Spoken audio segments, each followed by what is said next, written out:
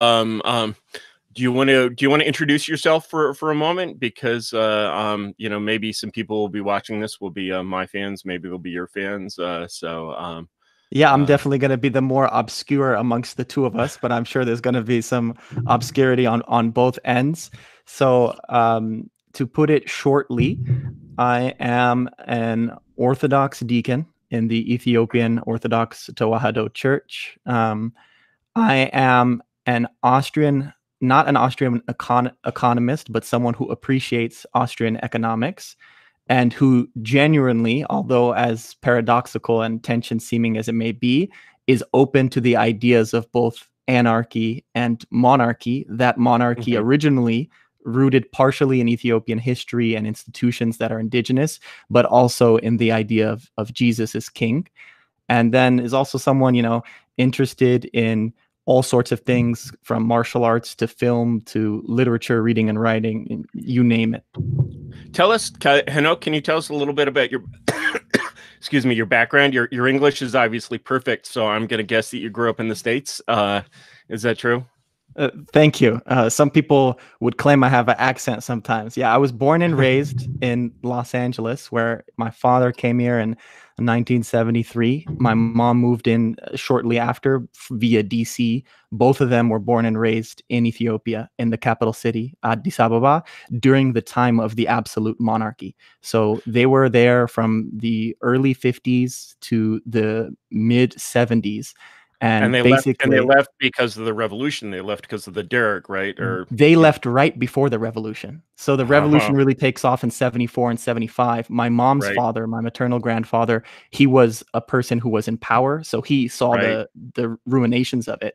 But my dad's side, they didn't know about it. Their idea was go get educated in America for 4 years and come back. Because in Ethiopia at the time, there's one major university. Whereas here, there's centuries of long right. university And education. and a lot of people don't know, you know, there's a number of things about Ethiopia that a lot of people don't know. Most people think of it as more like a sub-Saharan, you know, country, whereas, you know, the Ethiopian language, correct me if I'm wrong, like Amharic is a Semitic language, right? I mean, So it's, that's the official language, and my dad doesn't like when I say this, but on paper there are 87 languages.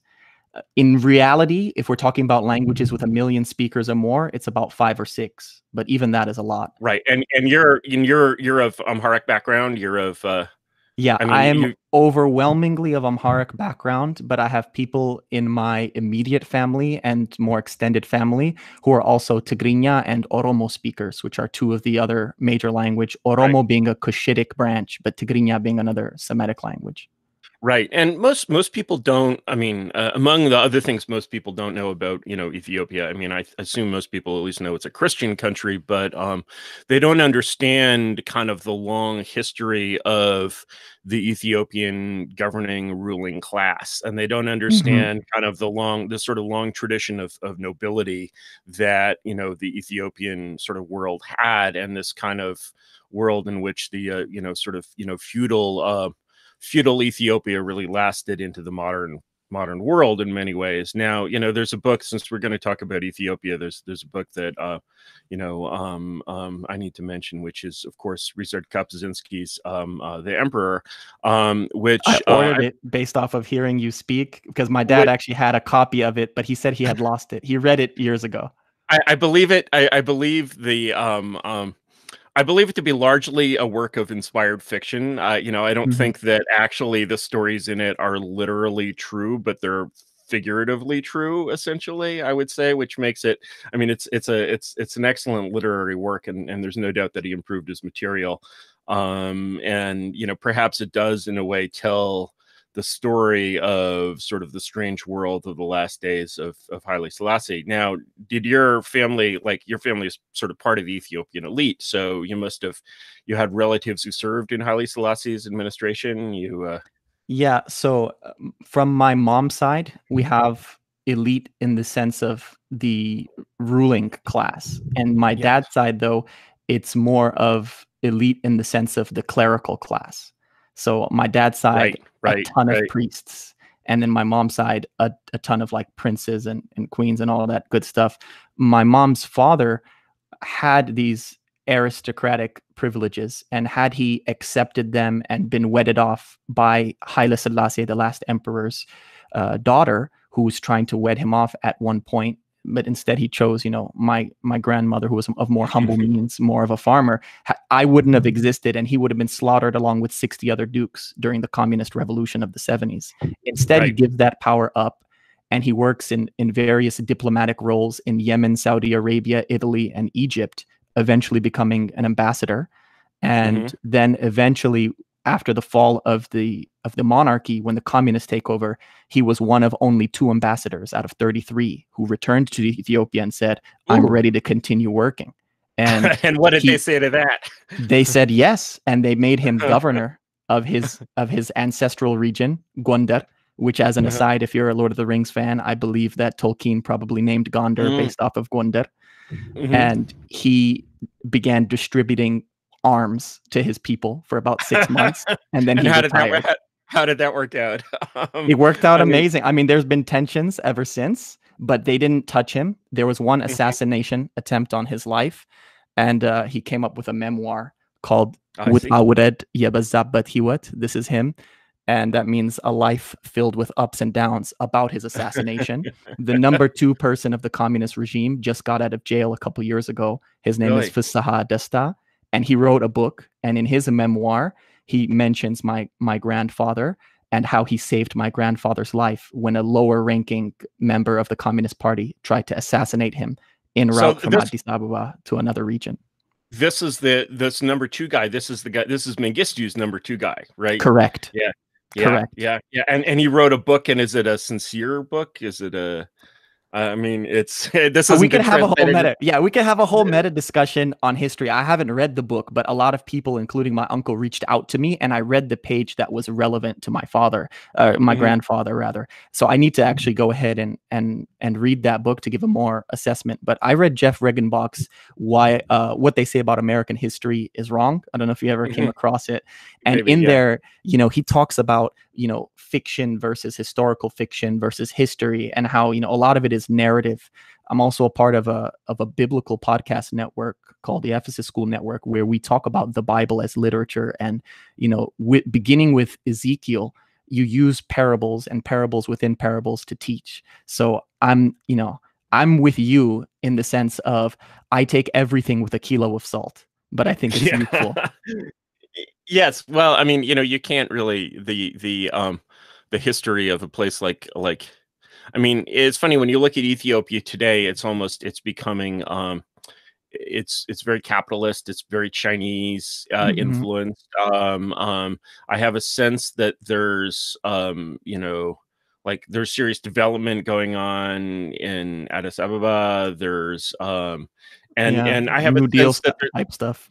Yeah, I have a sense that there's a certain amount of administrative competence there, as well as a lot of imported foreign, expertise. But of course, Ethiopia has always had that because it has this sort of strong native elite, which I think some of that, obviously the DNA is left, the sort of the pool of culture is still left even after the experience of communism and all of that. It's still kind of recognizably culturally Ethiopian, which you can't really say of a lot of countries in the world. But I mean, the history, like, the I don't know if you must know the history of the insane British expedition against King Theodore. Yes. And King Theodore was not was a little unstable himself.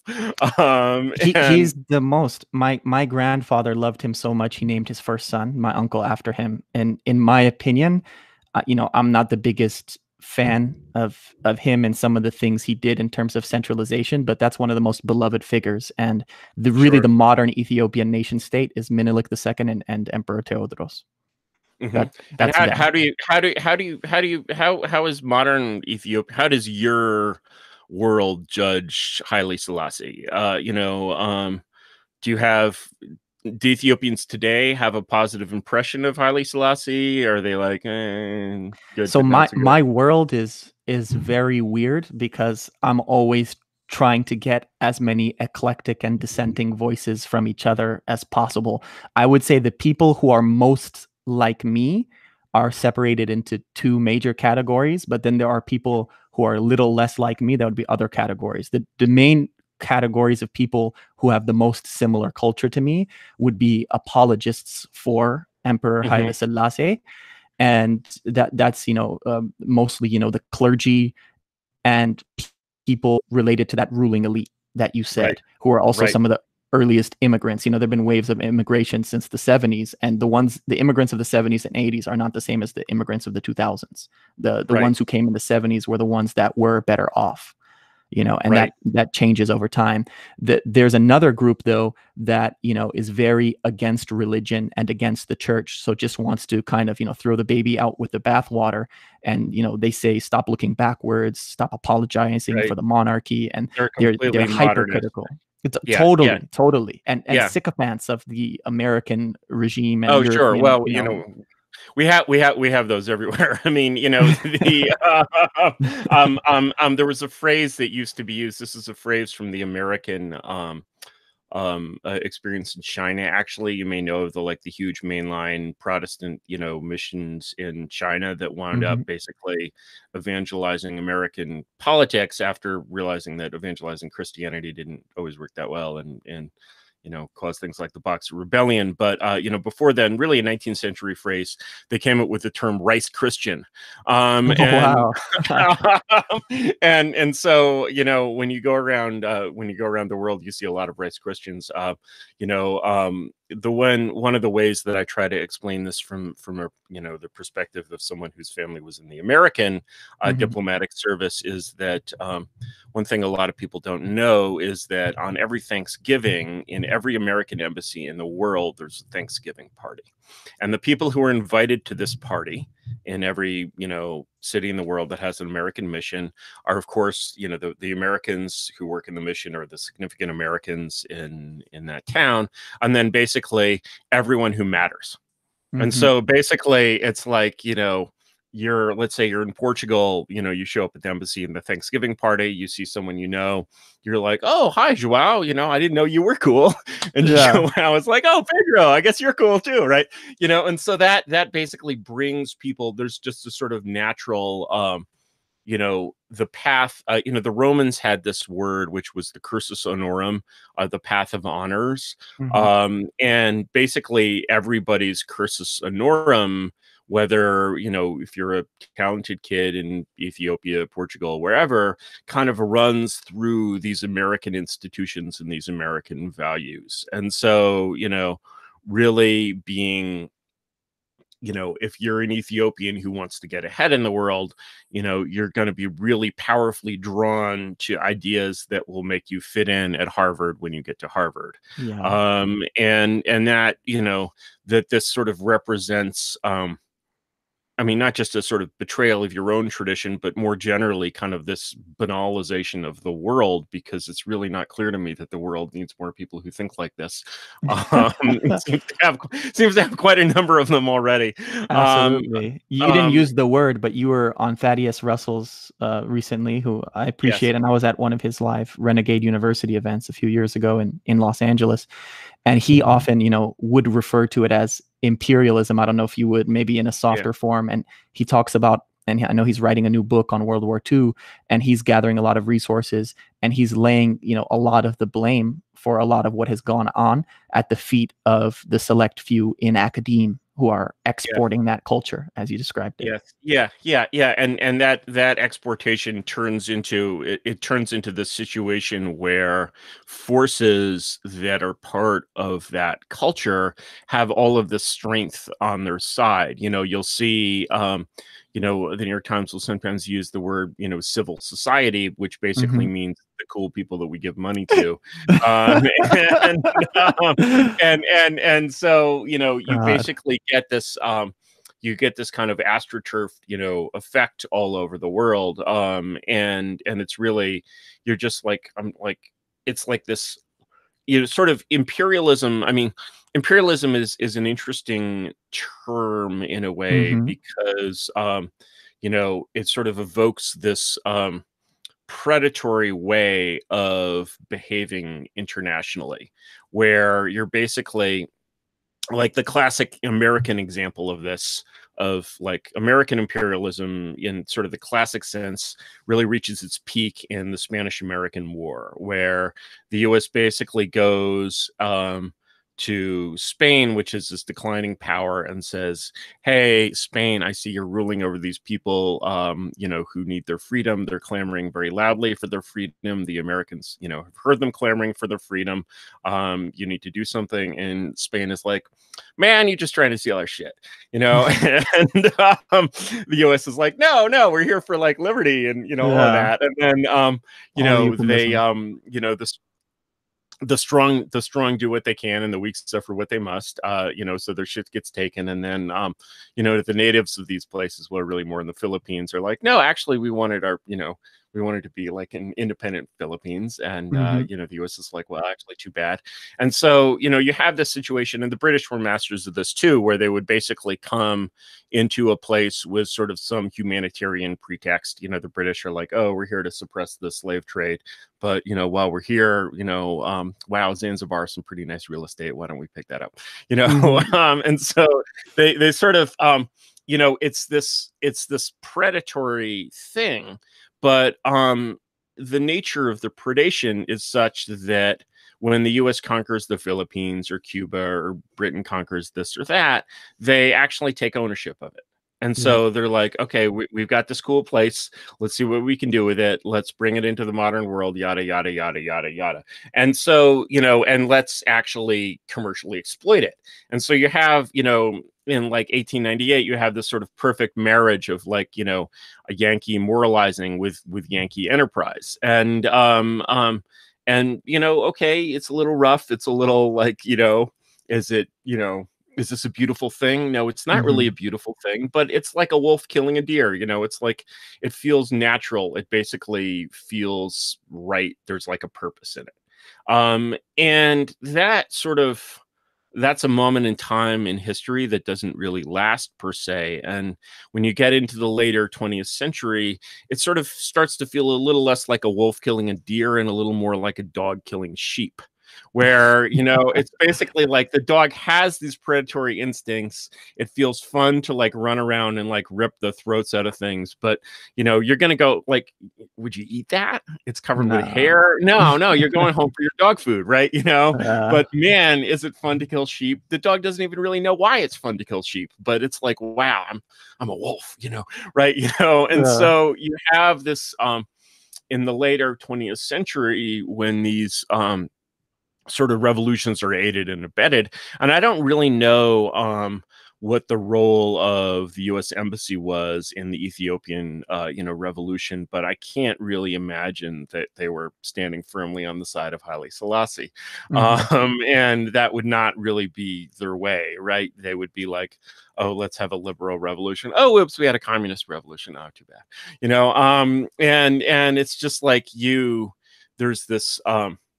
there's this callousness to it that really is what makes you think of the dog killing sheep, and where you're just like, "Oh, wow, I see we just screwed up, oh, we were trying to save like Syria and Libya and all of that, but we just screwed them up. Oh, well, shit happens." And it's like the dog doesn't really care, and at least the wolf cares because he's there to eat, but the dog Mhm. is not there to eat. The dog is just there to kind of have fun.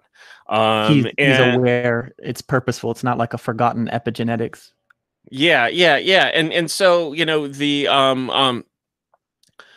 that is a very like, to sort of be growing up, sort of as part of this system, and then realize that, oh yeah, actually this is what, like, one of my big realizations when I was 15. My father was a consul in Oporto in Portugal, and Mhm. he used to have me proofread his cables, his unclassified cables. And I start reading these cables, and I'm like, this is not a peer-to-peer relationship. This is not, the US and Portugal are not in any sense peers. Okay, yeah, they have these like treaties that are like, okay, if Portugal is attacked, the US will defend it, and if the Mhm. US is attacked, Portugal will defend it. But come on, Yeah. like, this is not an equal relationship. And in fact, it appears to me to be that what the US embassy is here to do is in fact to supervise the government of Portugal. Their vassal Um, state. in the They're region. yeah, they're satellite state. You know, it's and this relationship doesn't it's not sort of formally acknowledged. Everyone thinks of it as a peer-to-peer relationship. It was exactly the same between the USSR and Czechoslovakia, right? So, and I do sense, the thing is when you look at a place like Ethiopia now, it's like, these are abuses of the past. It would be very hard to imagine the embassy in Ethiopia now being able to create some kind of communist revolution. I mean, it would be farcical. It would be like, nobody wants that. Nobody Hmm. I mean, of course, the thing we haven't mentioned is the war with Eritrea, which Yeah, it appears and to actually been Somalia. and Somalia and the Eritrean conflict appears to actually have been settled. Is that Hmm. correct? Is that over for good? Or, It's it's hard to say over for good. You know, many people have referenced to President Isaias Afwerki as, the Black Kim Jong Il or Black Kim Jong Un, yeah, there's a little and bit of that.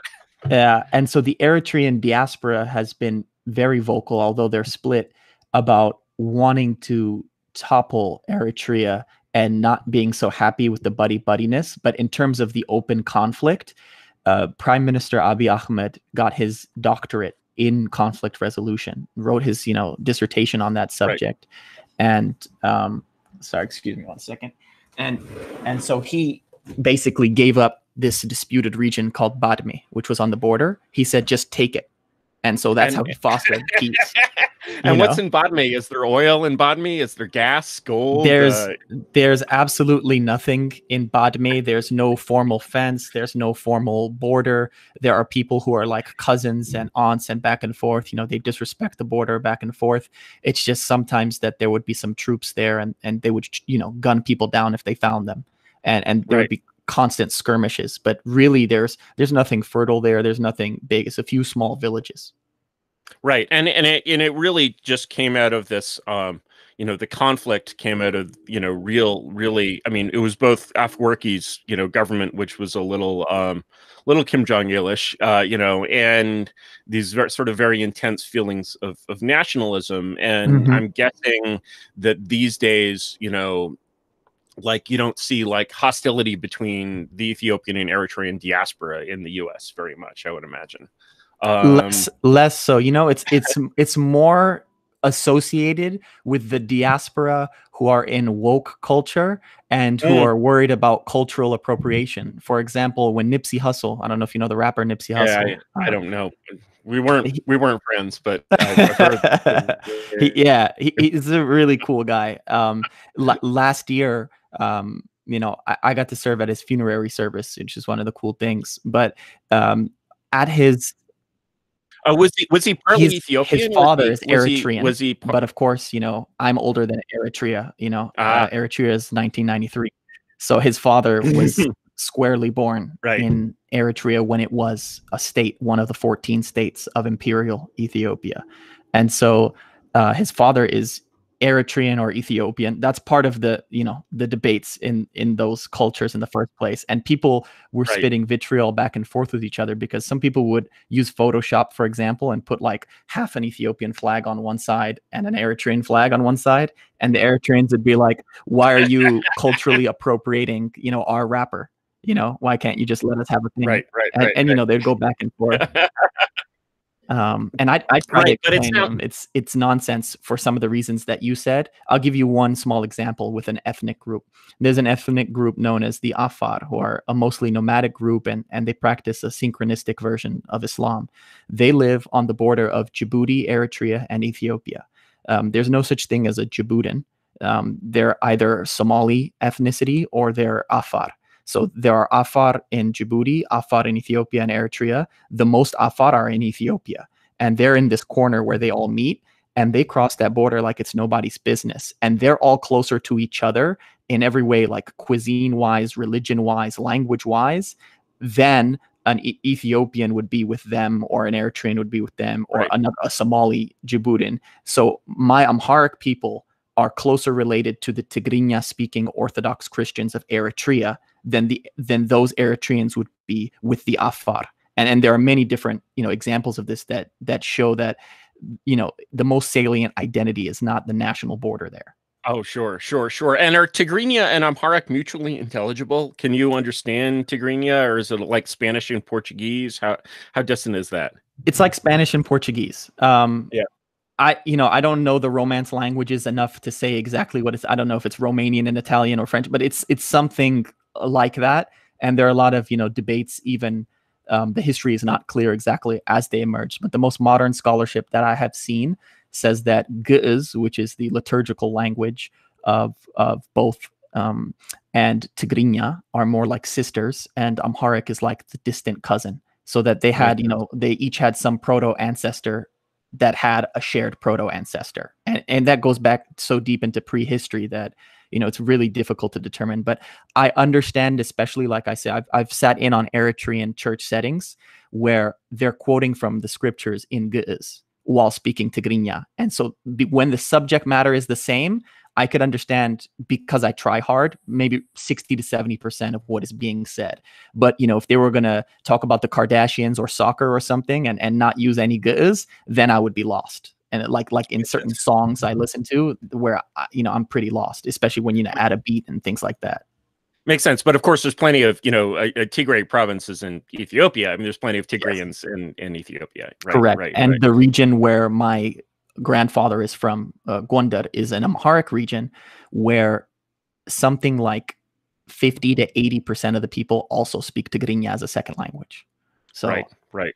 That's what I was kind of intimating, earlier too. And those provinces, Eritrea and Gondar and Tigray, historically during the monarchy, often would have like one aristocrat that would be ruling all of them because of the similarity of their cultures. Because of the similarity of their language, and because it was sort of it was kind of a natural duchy almost, in a sense. It was like a satellite of the Ethiopian Empire. Exactly. Got it. It was the access to the Red Sea. Right. Obviously still is. Yeah. And but the thing is, like, if you look at a place like Ethiopia today, it's like, I feel like, the level of interest in politics has probably been going down continuously for about 40 years. Is that like, I imagine, when you look at a developing, country city like Addis Ababa, what you see is a lot of people whose parents and grandparents were very involved in these just very intense, heinous political struggles.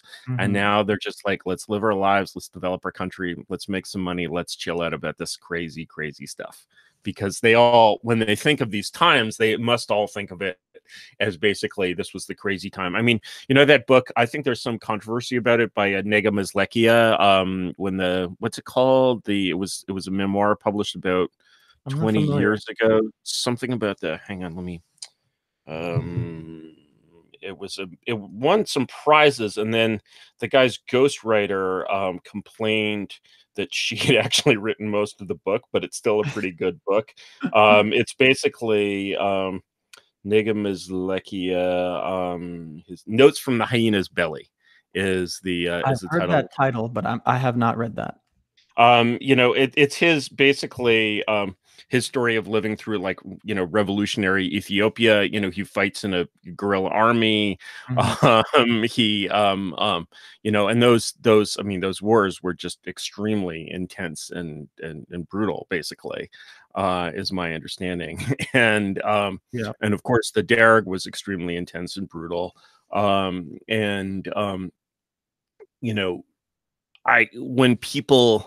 feel like that in a country lives this sort of very long shadow, much the way the kind of Cultural Revolution has left a shadow in China, of basically people being like, let's take this politics thing and let's just push it aside. It doesn't apply to us. We don't want to play this game. And of course, there's always some people playing the game, but it's more about sort of power in this kind of crass kleptocratic sense. I mean, sure, there's still plenty of corruption among the ruling party in Ethiopia, right? But it's not Vermont, but at the same time, it's like, I mean, countries that are in that state of kind of cultural progress, I think, are very similar to the US in like the 1890s, what people Mhm. call the Gilded Age, where again, you had this past memory of this sort of tremendous political military cataclysm, which was the Civil War. And then people were like, oh, yeah, let's just build shit and make money. Maybe we could just build shit and make money instead of doing this crazy, right? That would And be better. the crazy gets forgotten. I don't know if that's a sort of permanent state of affairs, but certainly the impression I have of Eritrea was that it was very much, for all of the 90s and early 2000s, it was this like garrison state where people like lived underground and like really strange stuff going on there. Is that accurate? Is that Yeah, part of the issue is that there's so much darkness that it's hard to say. One of the commendable things, and this goes to, I think, some of the points you've made elsewhere about being detached in your analysis. In my profession, I've been a neutral many times before, so I try to analyze these things the same way without the emotions. And one of the things that are commendable is that he would uh, rebuke President Isaias would rebuke, for example, the World Health Organization, the IMF, and all these globalist institutions that are trying to lend a right? helping neoliberal hand. Right. And that kind of strikes some pride in you, but at the same time, he's got military conscription, just like Israel and the United States back in the day. This, compulsory military Yeah. conscription, and which you many and you people de- oppose and you, slavery. and you develop this, when you have this, it's really, when you look at these isolated states, or these states that are like, no, we're going to be our own country, we're going to Mhm, do things our own way. You basically, in the modern world, you feel that conflict, because on the one hand, you're basically like, yeah, Eritrea should be Eritrea, it shouldn't be New Jersey, mhm, and the goal of the life is not to turn everything into New Jersey. I think that that's a really bad thing. On the other hand, basically, the problem is that when you try to do that, the forces available for sort of creating that isolation and creating that always turn out to be these pretty dark forces, oh right? yeah. And so you're basically you sort of, you can even basically be like, yeah, actually, North Korea is more Korean than South Korea, and maybe there's something good about that. But the things that you have to do, to do that in the modern world tend to be really, really grim. I mean, Mhm, even like the Soviet Union and China, one of the like China manages this trick of basically taking this monarchy that Mao has created and kind of turning on capitalism and saying, okay, let's take a chance. We can afford to have these businesses here. We can control having an economy at the same time as keeping our political system. And Lenin tries this in the 1920s, and it's a success there too. But he basically senses that because he's doing this, he's losing political control. And so, the ability to basically say, we're going to be a not sort of crazy, weird, paranoid society, but we're also going to be ourselves, that's a very, very difficult thing to do. I don't sort of really know what the solution for that is. I think, Bhutan has done an excellent job of just saying, yeah, let's just like not have people bus plane loads of tourists, appearing every day. mhm. I think that there's a lot, economic self-sufficiency can go a long way. It's crazy that anyone in Africa is wearing clothes made in China or Bangladesh or whatever. That's insane. Mhm. There's still, when you look at a lot of these, let's say, I think the Ethiopian economy has been growing, but like Chinese rates, like 10% a year, in a lot of situations. Of course, you've got high population growth as well.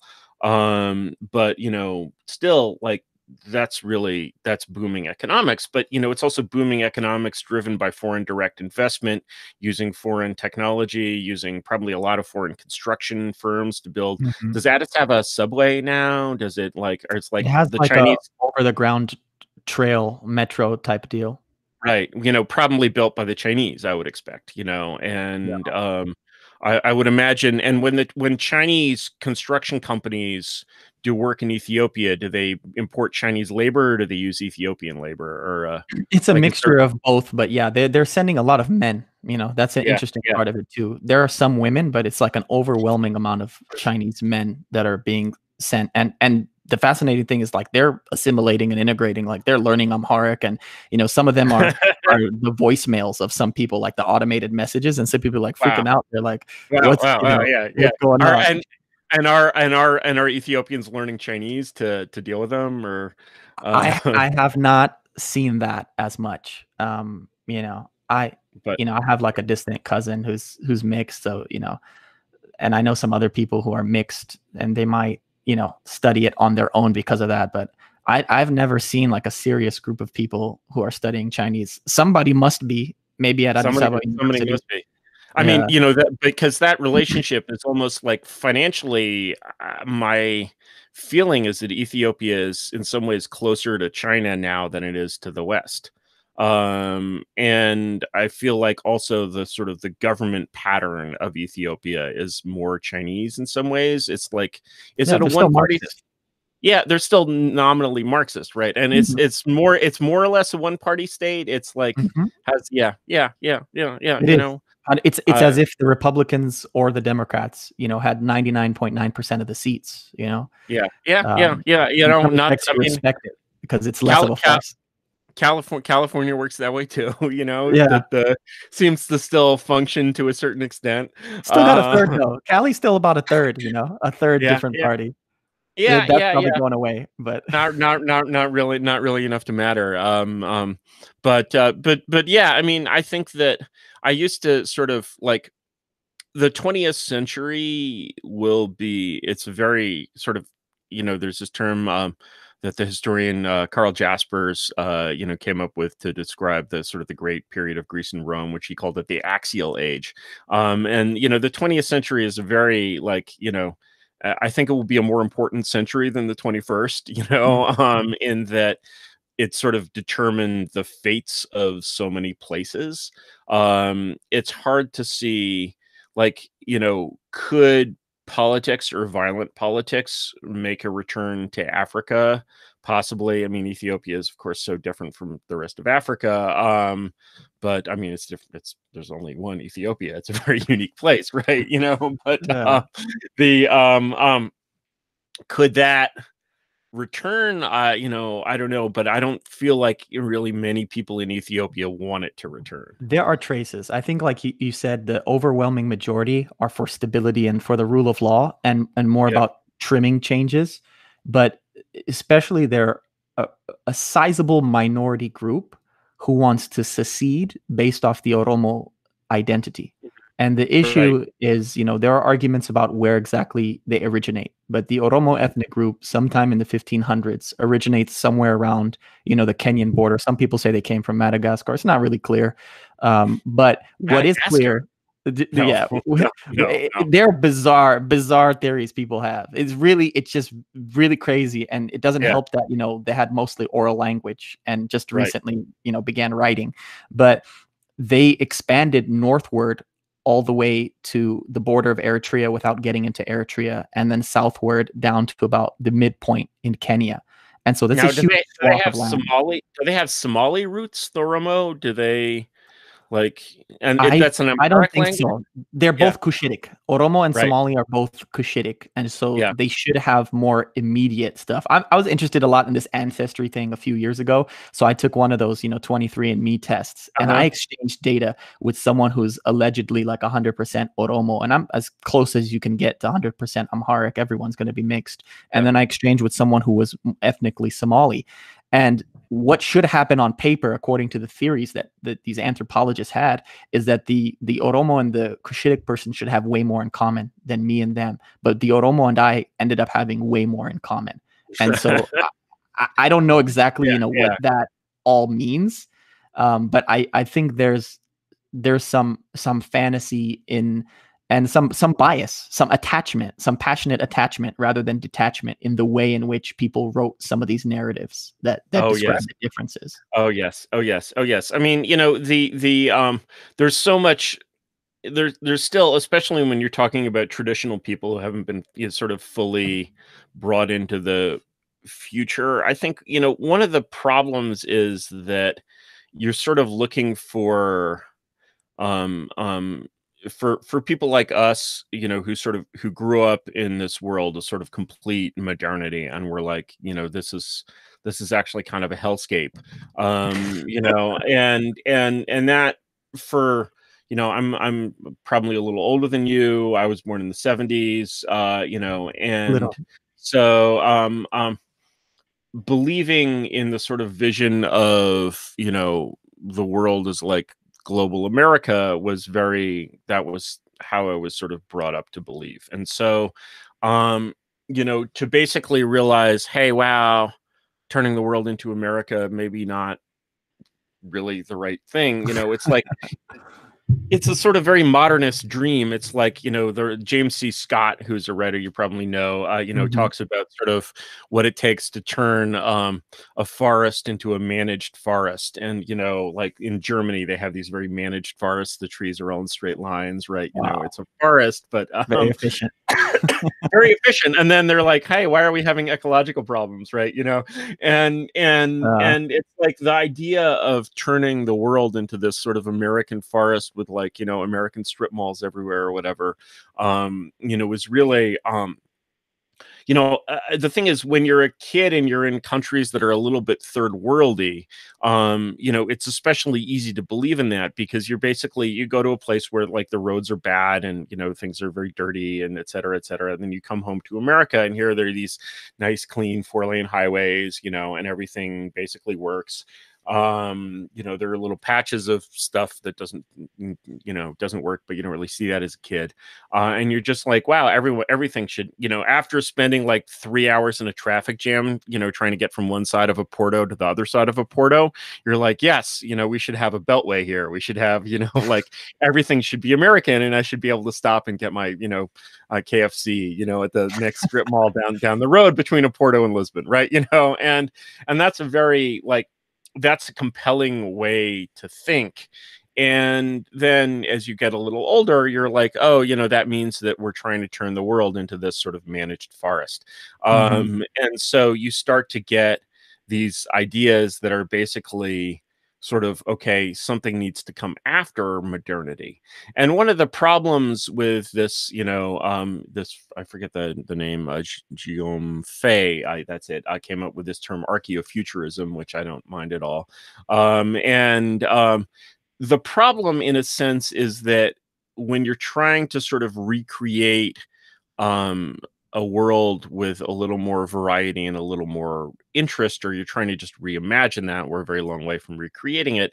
You sort Hmm. of think that these pre-modern forces would kind of be something that could be pushed into helping that come about. And I just don't think that they are. I think that, in a way, everyone needs to pass through the fires of modernity to kind of come out the other end and be like, no, actually, this thing we've been doing for 2,000 years really actually works better. But the thing is, until you've had that experience of basically becoming fully modern, it's very hard to fight modernity without being fully immunized against it. I Hmm. guess I would say, in some ways. And so when you see people who have this unbroken inheritance of tradition, you're almost like, these people are poorly, they're sort of not ready for what they're fighting. I'm curious, as a, a Christian in a different sect. I'm wondering if you saw the HBO series The Young Pope. Do you know The Young I Pope? didn't. I didn't. It was on my radar, but I didn't see it. Tell me about it. It's worth going back and seeing, because, when I first heard about the young pope, I was like, well, this is going to be very, very impious, right? Because you're basically, like, in a sense, I'm not a Catholic, but in a sense, Yeah. it's like, it's just objectionable to me. Like, you're gonna, Hmm. like, be like, HBO is like satirizing the Catholic Church with, like, Jude Law as a pope, right? And then, you realize this is not actually a production of HBO at all. This is a production of this Italian director, Paolo Sorrentino, who's an amazing director. And for whatever reason, Paolo Sorrentino thought it would be, right. God only knows what he was thinking. He thought he could get away with making a movie about a right-wing pope. And so, Jude Law is actually an extremely right-wing pope. And, not too many spoilers here, but, this is like a 10-episode, miniseries. The main purpose of Jude Law in this miniseries is to eradicate homosexuality from the Catholic Church. And Wow. you're just like, what? How is this on HBO? Right. And it's how to get past the censors. And it's not even treated like, I suspect that many people watching this are like, okay, is he the hero? Is he the anti-hero? What's going on here? I mean, it's an art film, right? It's actually, it's very high quality cinema. It's not an agitprop of any kind, but you're watching this and you're like, as an extreme right wing, what's neat about sort of the Jude Law character, or the perspective that's portrayed there, is that he's not a pre-modern, reactionary. He's a postmodern reactionary. And so, this is someone who is basically completely fluent in the language of modernity. And being completely fluent in the language of modernity makes you just much more effective at pushing back against it, and so it's like you're clearly, fluent in the language of modernity because you grew up in fucking LA, right? But at the same time, do you speak Gez? Speak is a tough term with a dead language, but you're. So I will argue, I'll give you pushback, and I'll call it a living tongue. In Semitic tongues, we say tongue instead of language, but it means the same thing, of course. And I would say I speak Ge'ez at an elementary school level. I'm like 60 to 70% there every Sunday. And that's just, formal worship, but individual worship. Like I pray in Ge'ez, I sing in Ge'ez, and we do that there. There's a category of the traditional school called Qene, which means submission. And it's the idea of submitting your mouth to God. Like Islam. That's the same. Islam means submissions as well, right? Yes, exactly. But this is about submission through poetry, and those people who study that are the best at it. For example, we have a bishop in our diocese of Southern California. I'm at his cathedral, and him and I, sometimes some people have recorded us before where we would talk. Whenever we talk to each other, we speak in Ge'ez. Other people, they don't like that it's a struggle for them. And so they're less willing to experiment with it. But if you go to Ethiopia to these traditional schools, you'll find tens of thousands of people composing original poetry in Ge'ez every single day, singing Ge'ez every single day. And it's the language of prayer for tens of millions of people. So it's live in a little sense. Is this? This must not have been, the same under the Derg, right? This is a reinvention or a rebirth. It was the same. Some extent. It was the same. The difference is that there was less trust of people, because you would have priests who are cadres, and nothing's going to make you lose. To use the Catholic example, everyone should know about confession, right? And we have the same thing except without the toll booth. And so, you're going to lose that trust really quickly if you find priests who are cadres. There'd be priests with AKs, who are working for the communists. So the Derg didn't try to wipe out traditional Ethiopian religion. They tried to own it, is what you're saying. Yeah, they infiltrated it, and they spread they sowed a lot of seeds of discord, but they were more interested at that time, for example, in preventing new religions. So, for example, the Protestants who came actually were persecuted by the communists more than the Orthodox. That's interesting. That's like, so in a way it's kind of more Stalinist than Leninist, in that you're trying to own the traditions of the country, and that, presumably kept a lot of the, the amazing cliffside monasteries and so forth, Exactly.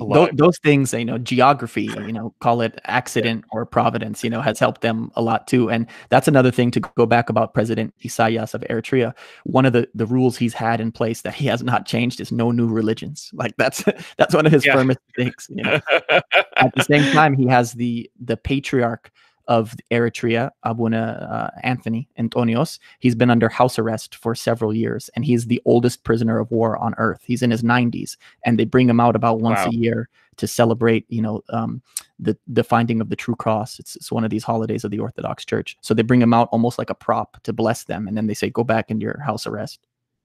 Yeah, yeah. So still a fairly weird situation. How old is Afwerki? He must be pretty old at this point. Yeah, he's got to be in his late 60s or early 70s. Not that old. What happens to Eritrea when he dies? Does anyone know? That is a great question. Some of the diasporic Eritreans are afraid that imperialist Ethiopians are going to try to take it over again. Nobody has a direct issue. He was asked by, I think, Al Jazeera or BBC in this phenomenal clip that gets shared all around. They said, "When's the next election going to be?" And he goes, "Election? What's that?" He said, "We're going to look at the election in the United States, see how they proceed, and then maybe in a few decades we'll have one of our own."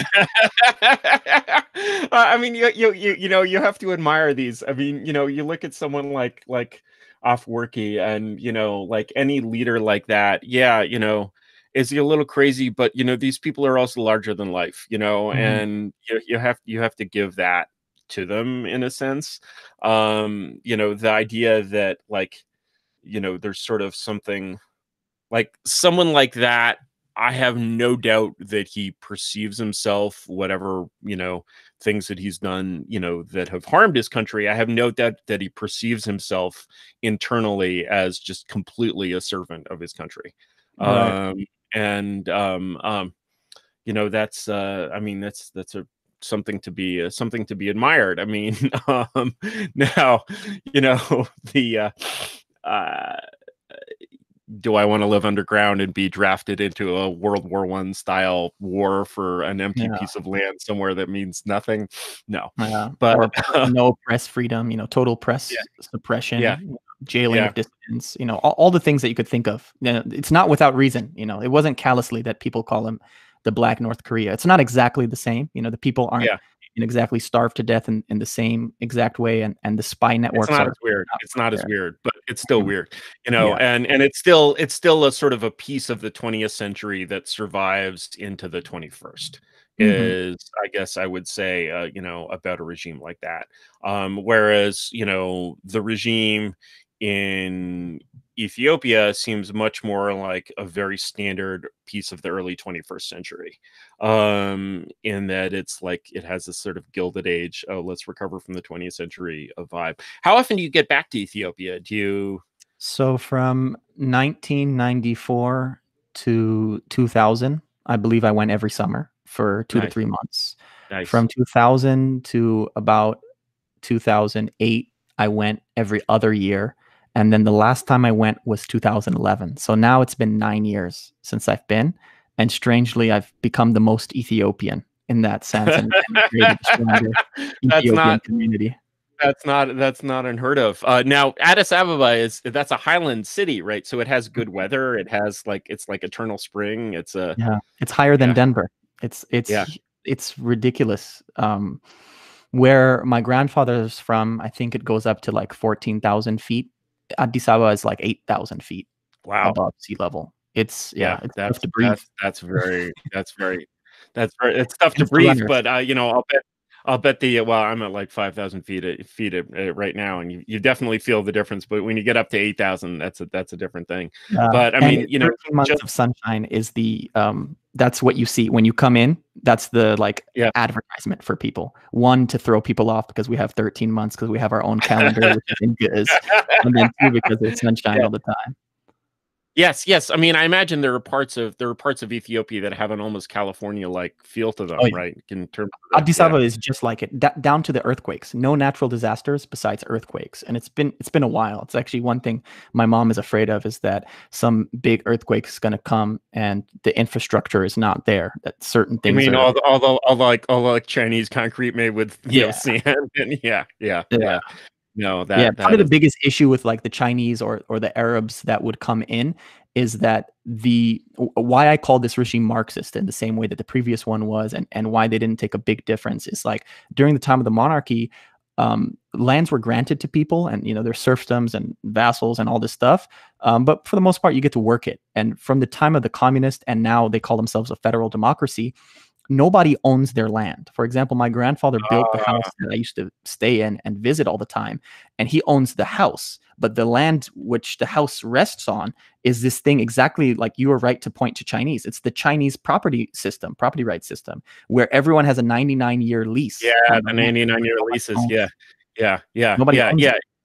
Yeah, no, the weirdness of the 99-year lease system is so like, you're like, okay, this is depreciating, and yeah, it's but it's still like, there, I think in Hong Kong, like you'll see like 999-year leases. Like they're like they're strange things that you can do with these strange systems, but it comes back to this legacy of ideology that everybody's still struggling with, because you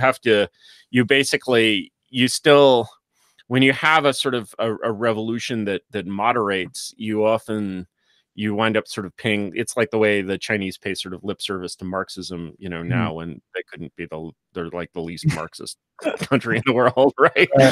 And somehow, Marxism has become this synonym for rapacious capitalism, because Chinese capitalism is, of course, incredibly rapacious, and but it's still Marxist, and it gets things done. I mean, it's like you build I don't know how much. I mean, I'm sure, Ethiopia, first of all, still has like a very fast population growth, I imagine. And I'm sure there are, while there are business district parts of Addis Ababa that are shiny and gleaming, I'm sure there are others that sort of look a little more slum-like. And when you get out in the country, it's never like one place. Like it's everywhere. The Hummer and the Corvette drive next to donkeys and oxen. There's a grass hut next to a skyscraper. And it's not like there's no ghetto. Like when you go there, there's nowhere that's the ghetto. There are poorer areas, but it's just like extreme, desolate, destitute poverty next to, neoliberal affluence, like side by side. But even that destitute poverty, I imagine, has a somewhat more intact social structure than the worst parts of LA. Again, I haven't been in 9 years, so this might be outdated, and I know some cops would crack down on it. So technically, it's like illegal because you need, occupational licensing, but you'd have ridiculous shit that you'd never see in the United States. Like you have little kids who are beggars, and they'll have like little boxes, and in the boxes, they'll shout out all the items they have.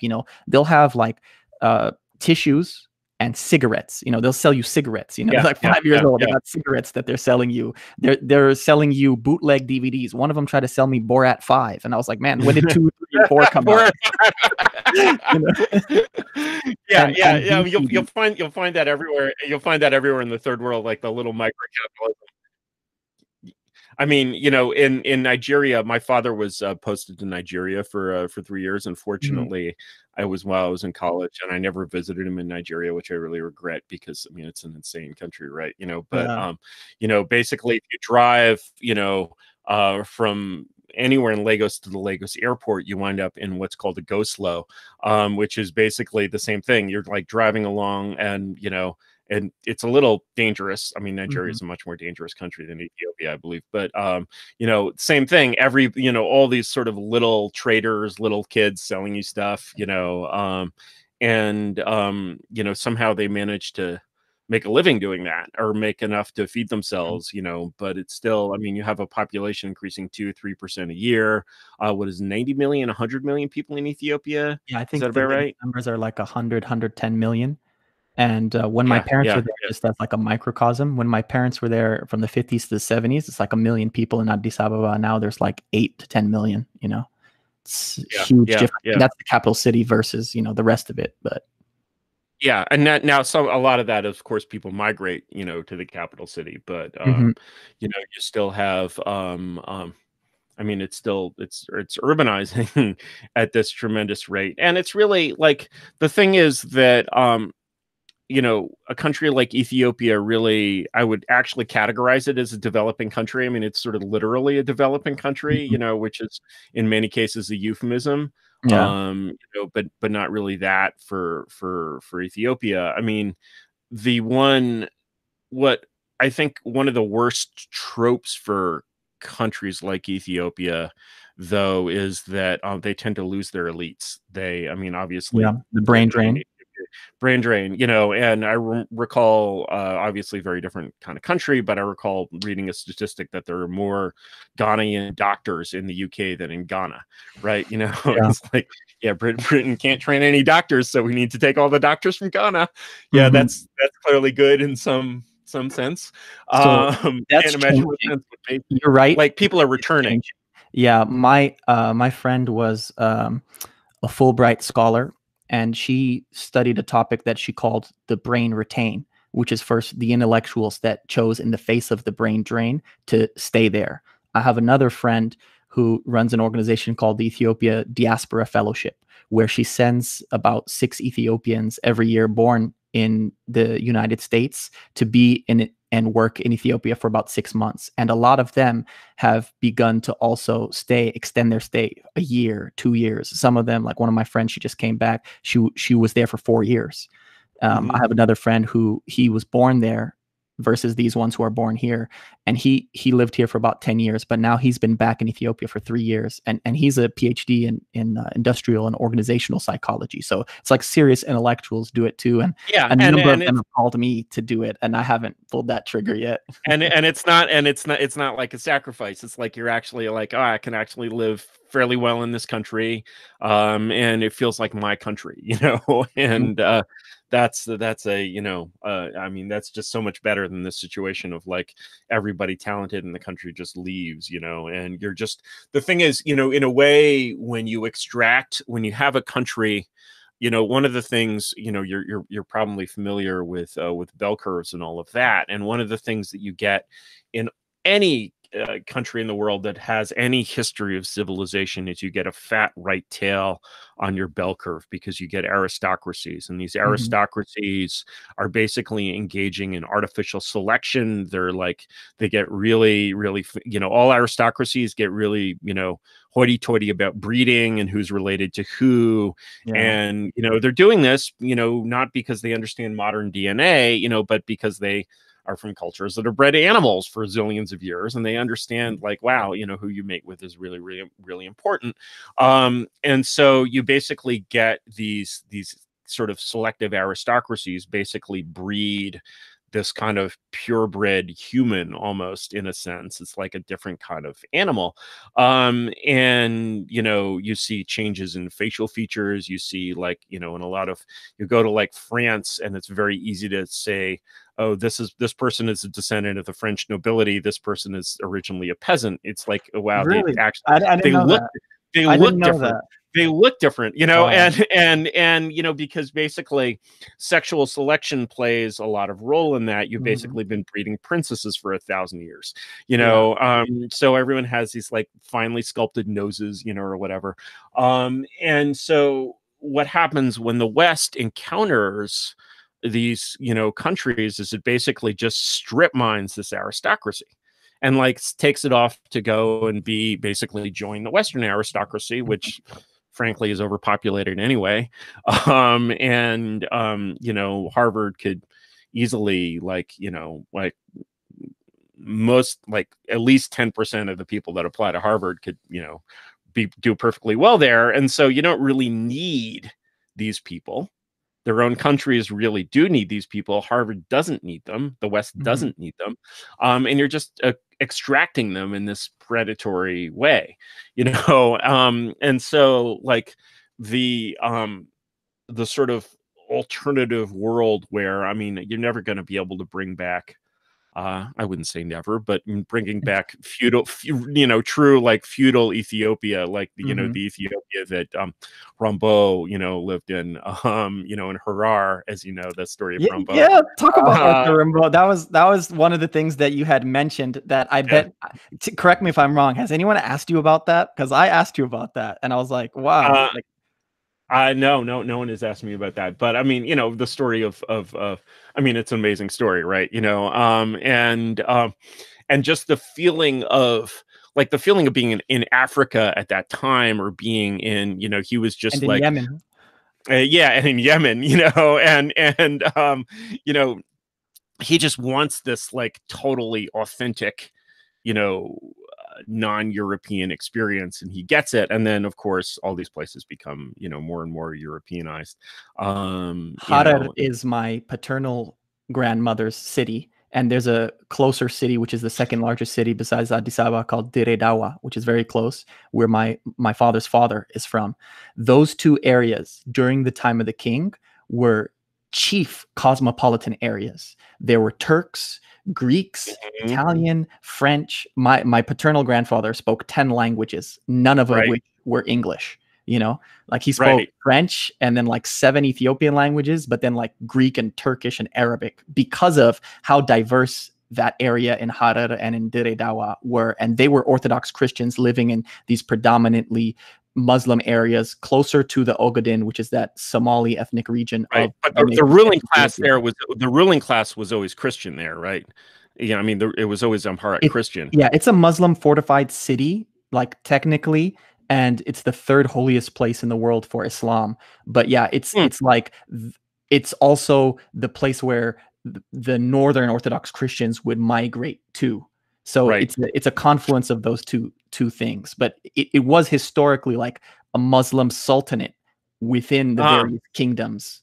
There were various, like the Oromo had a system called Gada, which is, a sort of indigenous governance with their, pre-Christian, pre-Islamic religion called Waqifanna. The Afar and the Harar and the Somali, they all have their own sultanates, and then all of them pay homage to the king. So the king kind of just, is collecting money from them, but everybody's kind of, running their own show, as long as they pay tribute. That's feudalism for you, right? And there's still a lot of like feudal architecture in Harar, right? There's still like, you go there and it's still, I mean, it's a tourist site, but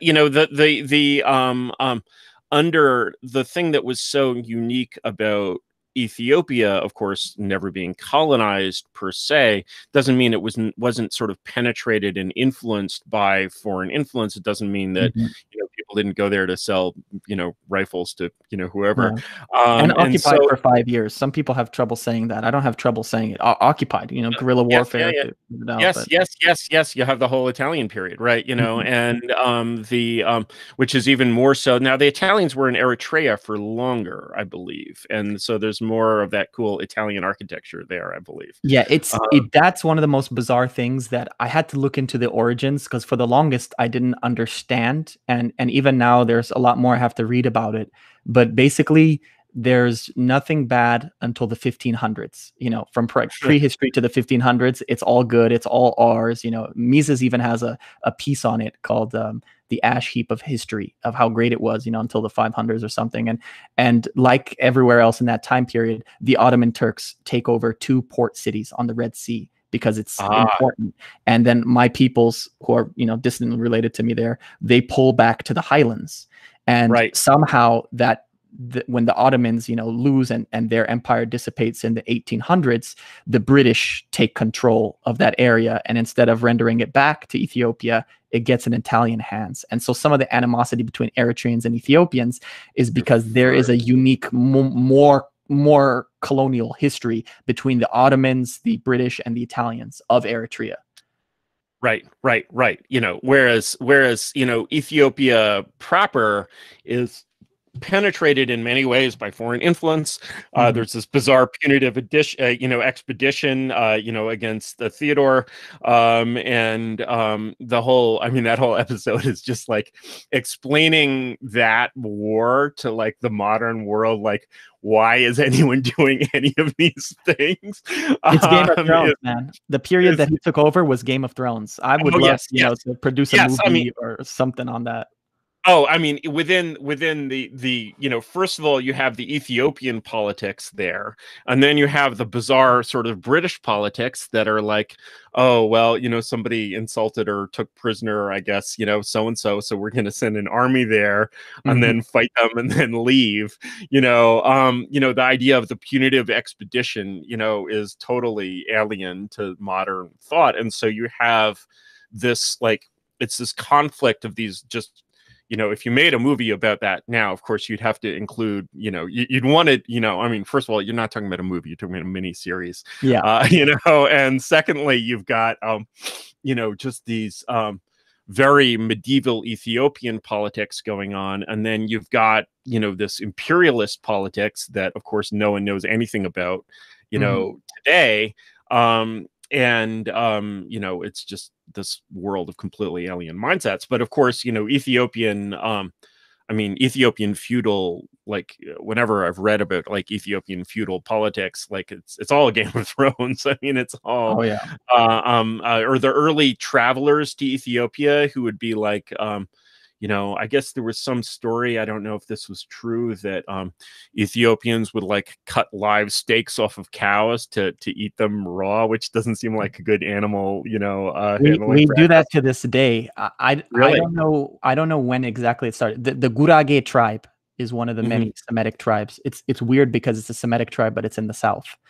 And some people say they came from the Tigray region. It's not entirely clear to me, but they're a But they very actually unique. they actually do this. They actually cut live steaks off of live cows and then they stay alive somehow. Or I I mean, When I eating was in eating raw Harar, meat is one thing. Yeah, yeah, sorry, go on. when I was in Harar, I saw a cow get slaughtered, and I ended up eating donuts for breakfast, lunch, and dinner for a week. This is a guy who loves who loves meat, but it was just brutal because it was still alive for like 6 minutes, as they're Wow. stabbing it.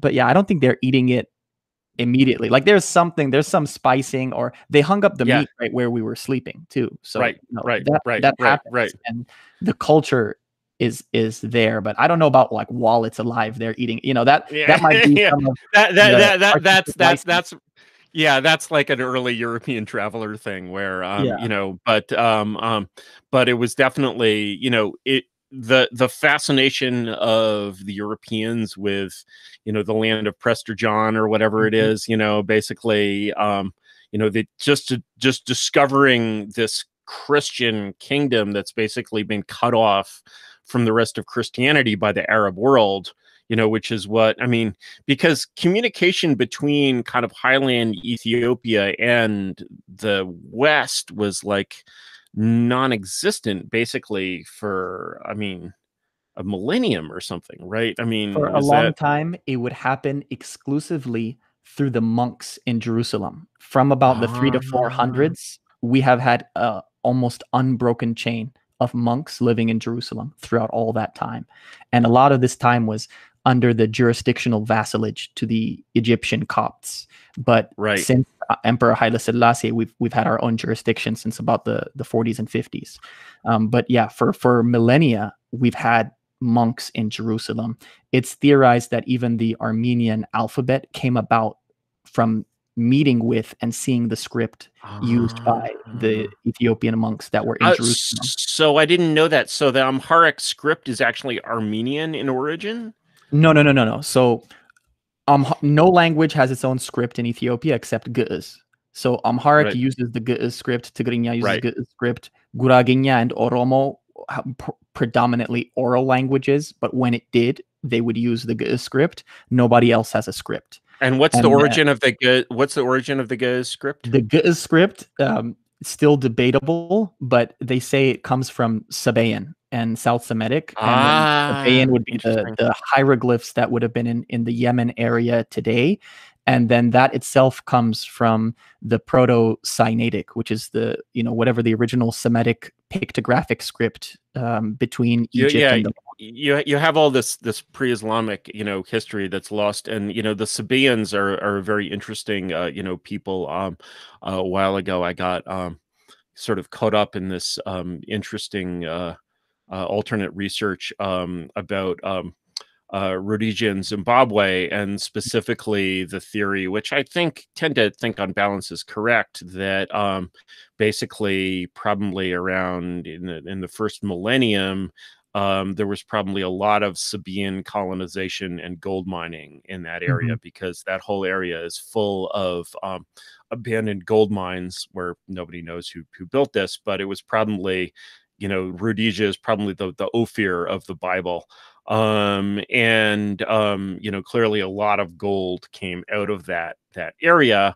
And it's also probable that, although the history of Great Zimbabwe has become very politicized, it's probable that that was some sort of colonial fortification from those people. There's a tribe, the Lemba, in that area, who have identifiable Semitic ancestry and traditions. They're sort of obviously the whole Semitic complex, containing Jews and Arabs and Amhara, sort of springs out of, there's this very kind of deep roots of civilization in that area. And so, I don't know if it's sort of controversial in Ethiopia to basically say Amharic came from kind of Proto-Sinaitic and came from that Sabaean area, but it just seems basically right to me. I mean, it's you'll talk to people who are otherwise very intelligent, who believe that Adam and Eve spoke Ge'ez, that the angels speak Ge'ez, that Ge'ez is the language of God. Part of the issue is the word Ge'ez has multiple meanings, and one of the meanings is first. So, they come up with these like false etymologies where, it must be the first language because it means first, So yeah, the script, I think unequivocally amongst rigorous scholars is unequivocally agreed upon that the script comes from, this South Semitic branch that eventually leads back to Proto-Sinaitic, because that's just the history of Aleph Bet, which itself is a Semitic word. Oh yeah, I mean, Carthage is Semitic, and it's like the my favorite example of this is, you've heard about Carthage and Moloch, right? And if you meet a black dude named Malik, it means king. Obviously, it's the same word. And a lot of people don't know that, from and that's and that's of course a cognate with Hebrew and some people joke that MLK's family knew that and intentionally named him MLK for that reason. MLK, because of course, then of course in Semitic languages, I don't know if this is in Ge'ez, but in Ge'ez, do you write the vowels? We do, and we're weird that we read left to right, whereas every other Semitic reads right to left. So the script is definitely from that, where there's argument and there's not clear scholarship between all the rigorous. And I spoke even with a Sephardic scholar recently about this point, and he was on another podcast, is where's the origin of Semitic languages? Semitic is a part of the larger Afro-Asiatic branch, and every other Cushitic language is in Africa.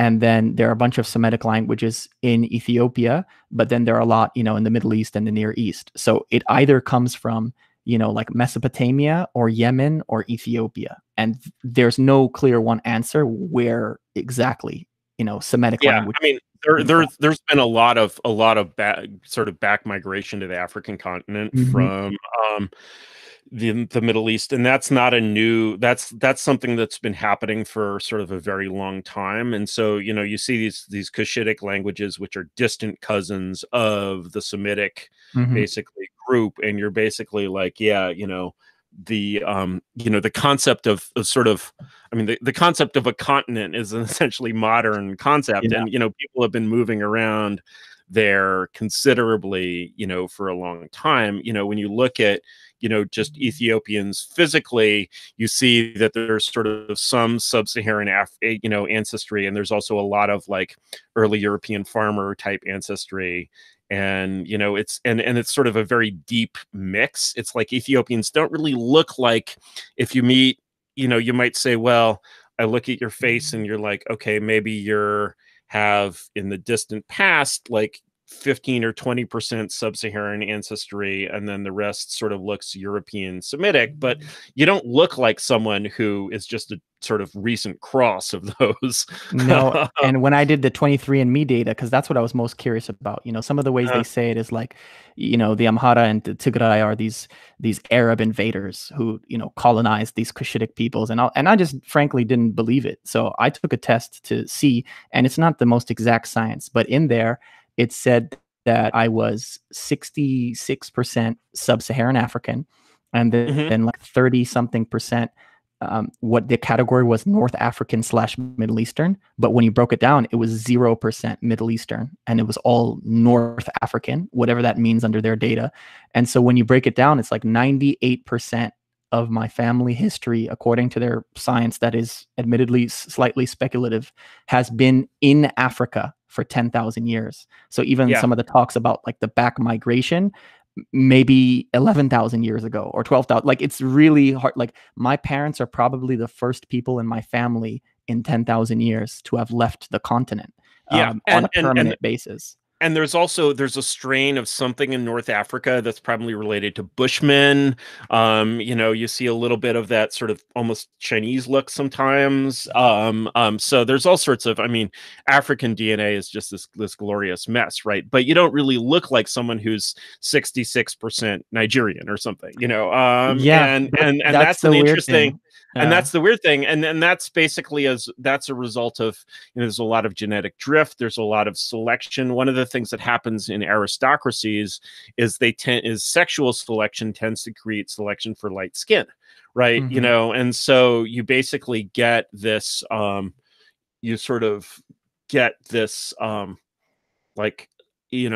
when you see aristocracies sort of select for this princess phenotype, they're almost like they're sort of turning into purebred dogs. They're basically selecting for these just almost exaggerated sexual characteristics. And one of those is light skin in females, right? And so, another obviously is IQ. And so you basically, it's like, the 10,000 years, there's been a lot of evolution in those 10,000 years too. And evolution tends to happen more rapidly in aristocracies just because they're getting into artificial selection territory, basically. Humans think at least as hard about, how to breed each other as how to breed animals. They have fewer generations. And so you're just, you become this, and then of course you have sort of gene culture coevolution. And so, you have these sort of traditions that are adapted to people who have certain kinds of personality types. And it's just sort of, you get this sort of organic whole. And then to basically come in and, say to this organic whole, oh, we're going to take everyone who scores, this high on standard test and send them to Harvard and turn them into Americans. And, I'm just like, why? It's a waste of the resources that have been developed, the human capital, as people would say. And one thing that I've learned from you that I didn't really understand is this, that and I should have expected this, but you have the same separation that you see in Europe between the clerical and the noble castes, and they're related, but they're not quite the same people really exactly either, right? Do Ethiopian priests marry? Is it a celibate? There's both. There's a celibate class, which are the monks, and then there are the married priest class. Most of my dad's side were married priests, but some of them are monks too. We have a couple monks that are around now. The average priest is actually like looked down on traditionally and derided. Really? At the same time, the most educated people of all time are always people who have priestly education. Yes. So and there's like that's a difference within even the cleric. Like, there's the guy who does the mass, and then there's the guy who goes through the indigenous university systems that are there.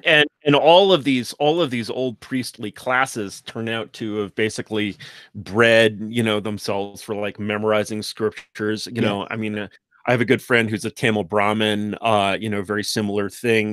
These were like it was a hereditary job to be the one who memorized all of these scriptures and could recite them on, the necessary occasions. And so same thing with the Jews in Eastern Europe. You're basically breeding these people to perform these mental feats, right? And so once you have that, it's sort of easy to basically be like, oh well, this person can do computer science, but that's this, like, when you take these people out of their countries and basically be like, oh, we're just gonna like subtract everyone with an IQ over 110 from this country, it's just such a disaster. It's sort of good to see like that recovering a little bit. A little bit. A little bit, but you're still, I mean, my God, imagine being able to go as a tourist to like 18th century Ethiopia. I mean, it would be like a wild experience. I mean, that's just, that world is so completely lost. And one of the sort of like, if you look at countries that took preserving their civilizations to a real extreme, you're looking at Japan with its Sakoku policy of like, which was so extreme that if you were a Japanese fisherman in like the early 19th century and you were like shipwrecked in California, Japan did not want you back. Wow. Because it was like, you are basically contaminated. And because they had this experience actually very early where the Portuguese came and started spreading Christianity, and then they're like, we're going to wipe this out with fire and the sword, right? And they wiped it out with fire and the sword, and went to this model where even trade is sort of very, very restricted. And the result was that even throughout most of the 19th century, before Commodore Perry arrives and is like, no, we want to sell you our cheap shit, so you got to open up to us, you had this intact medieval society. And, to imagine what would have happened if, Commodore Perry had been like, no, let's just leave this thing here. I mean, you'd have this intact medieval society in the 21st century, which would be just this incredible, like, it's like this lost treasure, right? And, if you go to Japan today, you see pieces of that, just as if you go to Ethiopia today, you'll see pieces of the old Ethiopia, and you can visit the cliffside monasteries and take the tours. And I'm sure, I mean, I don't know that Ethiopia is a major tourist destination, but it's certainly at least a minor tourist destination, and I'm pretty sure you can take there. People trying to trace the origin of the Nile. People seeing the churches of Lalibela, which show up on the History Channel with that crazy alien-haired Greek guy who's talking about, was it Ethiopians or was it aliens who built these monolithic structures out of one stone? There's some story. This is a digression, but there's some story. There was like an Italian, some kind of proconsul or something, who was taking one of these tours, and he thought the monks had tried to kill him or something, and so there was some assassination attempt, or what he thought it was an assassination attempt, and it resulted in this sort of wave of persecutions. But not even, I mean, the Italians were only in Ethiopia for a few years. They were very energetic, but they didn't, they didn't manage to destroy this stuff, and somehow it lasted. Portuguese, the way you said the Portuguese and Japanese is fascinating to me. And I grew up reading manga, watching anime, and I practice jujitsu, so I'm a little bit of a Japanophile to the cinema too. But the Portuguese were the ones who came in the 1500s, and my last direct ancestor, who was on the throne, was converted to Catholicism by these Portuguese ministers. Like they did the same thing that you said. They said, Orthodox Christianity is not real Christianity. Let's teach you Catholicism. They accused us of being Jewish because we did not eat pork. We honored the original Sabbath in addition to Sunday. We worship on Saturday. And that must have caused some violence. I imagine. Huge. Huge. And reactionariness from his son, who became the next leader. And that was eventually, I mean, Portuguese Catholicism did not survive or leave any traces in Ethiopia, right? A little bit. There's still a Catholic presence, but it's an extreme minority. They're more Protestants. I'd have to check the numbers, but I'm pretty sure they're more Protestants. Yeah, because there was a reaction and they were basically kicked out. Right? Yeah, there's this old Amharic saying, and it's so hilarious. But you take it from the point of view of the Orthodox Christian, and they said, "I'd rather deal with a Muslim than a Catholic." Because they knew the Muslims, and the Muslims had been around Oh, can you hear me? Hey, I lost you there for a second. Can you repeat that? Yeah, yeah. So there's an old Amharic saying that they would rather deal with Muslims than with Catholics. You know, and and it's because Yeah, like they knew who they were. yeah, Whatever right. Muslim oppression was there, it was more obvious, and they're more familiar. Whereas the greater stranger or foreigner were the Portuguese who were coming there. Right, right, right. So as an Ethiopian Orthodox, you basically do you find yourself you're closer to Eastern Orthodoxy than to Catholicism, like in a historical sense, right? There's a closer tie there. Is that true? Um, Correct, only because the Catholic Church kept changing and changing, but we're our own separate communion. So we're Right, the Afro-Asiatic communion. So the people we're the closest to are the Copts, who are the inheritors, of the hieroglyphs, although they abandoned it for the Greek script, and for Pharaoh, for all intents and yeah, yeah, purposes, yeah. the descendants of Pharaoh, and then the Syriac, who are the indigenous Aramaic speakers. Syriac's the written Aramaic, and then the Armenians, and Right. a So small group of Kerala Indians as well. there's like a Nestorian connection. Is there?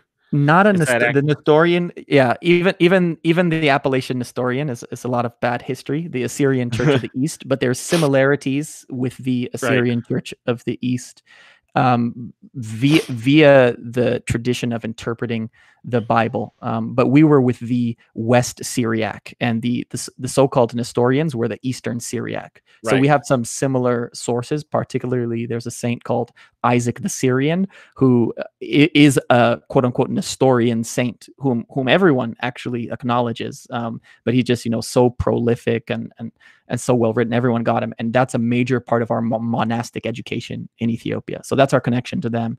But we're closer to the ones in Syria more than the ones in Persia. So the ones Right. in Syria were closer to Byzantium. The ones in Persia, like they actually fled to the Persian Empire when they were getting persecuted around that stuff. So they were like Interesting. out And of that. it's sort of it's so fascinating that sort of all of these are just like pieces of, as a Christian, you're a piece of the antique world that has somehow survived into the modern world. And that's there's something incredible about that. And then to have survived, it's like you're a piece of the antique tradition that doesn't flow through the West at all. No. And has in fact, survived the West. And it's sort of interesting to see when you see, obviously I know a lot of, traditionalists, and, Mhm. they tend to, there's the set of people who have returned to Catholicism is, of course, pretty non-trivial, but there's also a pretty large number of Eastern Orthodox Mhm. converts. Yep. And, I think that's largely because of Vatican II, essentially. Yeah. And, I don't know, like, I mean, you know, as a, you know, non-Christian, when I look at, say, Pope Francis or something, I'm like, this man is a Protestant. Like, I'm sorry, you have a Protestant Pope. This is a Yeah. serious problem, right? You know, I'm not saying, but I'm saying, and I don't think that sort of, you know, neo-Protestantism ever really happened. I'm sure there's strains of it in Eastern Yeah. Orthodoxy, and I'm sure there were sort of various attempts to create an effectively Protestant Ethiopian church, but did they ever get anywhere? Did they like? They're around now, and they're growing. Our church has lost 20 million people since the 90s. They did a report, the Holy Synod, which is the Council of Bishops. They did a report on it, but there's a lot of vague reasons. It's not clear why. It's more emotional. Sure. It's easier. The services are shorter. Our services are notoriously ridiculous. 3 to 4 times a month. It's 8 p.m. to 10 a.m. Wow. That Yeah. that's you know That's some serious religion. Well, I guess one I sort of also sense that sort of because of the Marxist roots of the present Ethiopian regime, that the trick of basically saying, of kind of turning back to religion in the same way that Putin has, and saying we're going to actually use this as a prop of the regime hasn't really happened in Ethiopia. So it's more like you have this sort of traditional church.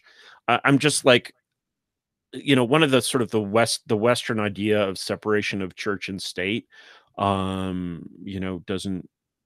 doesn't necessarily really work, and it leads to this basically atheistic state essentially. And again, very, very difficult thing for me to accept given my, basically Marxist, American upbringing, right? But Yeah. when you basically try to have a traditional church without a state that is sort of leaning on it in some sense, these churches always seem to kind of wither, because the relationship between temporal and spiritual power is, I think, really actually important. I was just seeing the footage of, like, the Russian Ministry of Defense has just built this like giant cathedral, basically for like, you're Yeah. after, they're like, oh, let's build this will be like the cathedral of the Russian Navy or some Yeah. crazy shit like that. And and it's sort of built in this, there's like drone footage of it. You can find this somewhere. It's sort of built in this style, which is like, it's kind of a Warhammer 40K style. It's like kind of, modern but traditional in this way Uh-huh. that's really kind of unique. And Archaeo-futuristic. yeah, it's kind of archaeo-futuristic, and it's not like a replica of a medieval building, but it's sort of built with the same stylistic kind of values as a medieval building, which is kind of interesting. And sort of the ability to kind of rediscover this as a prop of a 21st century state is sort of interesting. But I sort of gather that relationships between, the new government and the old church in Ethiopia are not quite that integrated. I would You would suspect. be surprised. So we had this feud for 27 years.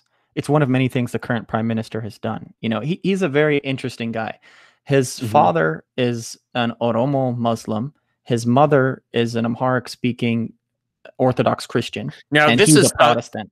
this is not Zenawi. This is the No. replacement of Zenawi. This is the guy who replaced After Zenawi. Zenawi is a guy named HD, Haile Mariam Desalegn, and he Mhm. was, more of a puppet figure. And then after him, the current guy is named Prime Minister Abiy Ahmed. He's the one who Who fostered the ended the war? peace. Yeah, yeah, yeah, Exactly. yeah. And another thing Right. he did is he said he was coming to reconcile. We had two competing synods or council of bishops, one in Ethiopia and one in here, because of the proximity with the government, which they said was a secular government.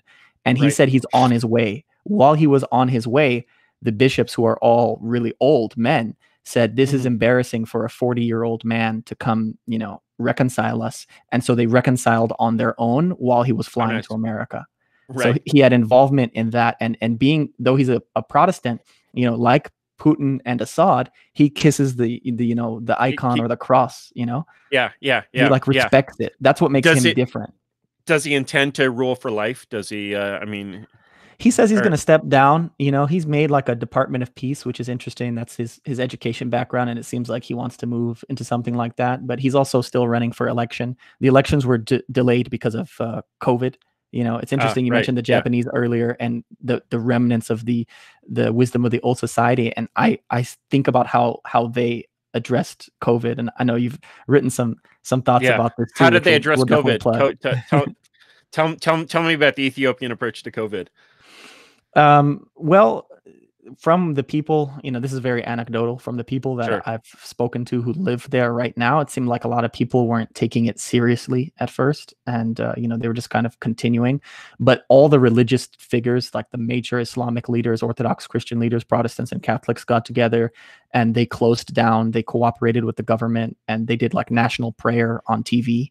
Which that Right. has not been done in like 30 years. So that's definitely like an homage to Yeah. what was Right. before. Right. And that came from the bishop who ordained me. He made that request, and the prime Nice. minister he answered that request. But now the numbers do seem to be spiking up. Whereas Eritrea, I think, had a peak of about 40, and then they said they wiped out the cases. But now they say they have 2 cases, and again, that's more of a hermit kingdom than Ethiopia is. Yeah. Ethiopia, I don't know the exact numbers now, but they seem to be going up. And I I frankly don't know what to believe. I read a lot and appreciate, I don't know if you know RWRI Twitter or Nassim Nicholas Taleb Twitter. And I know, like, it's so, we have to be so cautious about the things that we don't know we even know, to quote Rumsfeld. And at the same time, we don't want to just keep ceding power to this oligarchy that is there. Yeah, so it's really tough with COVID because it's like, I know there are people that I respect who are basically in the let it rip category. There are people who I respect. I tend to favor more the let's kill the whole thing, but you end up with these, the same thing that's been going on here, where you basically do this lockdown and you just don't have the stamina to do it all the way to get to zero. And even the Chinese they're having another spike now. Like, they're getting to zero is really, really hard, but getting to, like, we seem to be about to go through this thing where you get almost to zero and then people forget about it and then it comes roaring back. And I think, probably will get a vaccine early next year, but it's very, very difficult to prevent this sort of pattern of repeating. But it's certainly true that COVID, in a way, is a kind of test of the cohesion of the government and kind of strength of every society. And you basically see, it's like when you compare continental Europe to the Anglo-American world, Anglo-American places like New Zealand and Australia that are very isolated have done reasonably well with the COVID. The UK and the US, which are these super cosmopolitan societies that are sort of very relatively ungoverned, have done much worse than continental Europe. And the thing is, what continental Europe has, even a country like Italy, has this kind of Napoleonic heritage of authoritarianism, where they can sort of fall back into the mode of, okay, we will tell you what to do and everyone will obey and we will beat this thing together, which of course, China has, the Maoist authoritarianism, where, they're like, it's very like China, what Maoism created was this very tight, very Chinese style fabric of kind of local governance, where, every like apartment block has its own little party cell that governs it. And so it's very easy for China to basically establish sort of complete population control. And one of the things that you're sort of finding is that there are third world countries that are actually better at controlling their population than the West. And then the US, where it's like the idea that, I don't think anyone in Ethiopia really doubts the idea that the government is in charge of the country and has the right to tell them what to do. And that's not a thing that is really widely believed here in the United States. And so, like, when you have this situation where, libertarianism just doesn't work and government is required, maybe you heard me. I think I used this metaphor on Thad Russell's, podcast, where it's like, the pencil standing on its point. Libertarianism and even anarchism sort of works when you're in this, when the pencil is actually standing upright on its point. It takes very little energy to hold it upright. But when the pencil falls over, it takes much more energy to set it back upright. Imagine that your pencil is the size of a telephone pole, right? You could hold that telephone pole. If you're standing on a ladder next to a telephone pole, you could hold it at top dead center with your hand, because very little force is required to maintain that unstable equilibrium. But the thing is always going to fall over if you let go of it, because it is an unstable equilibrium.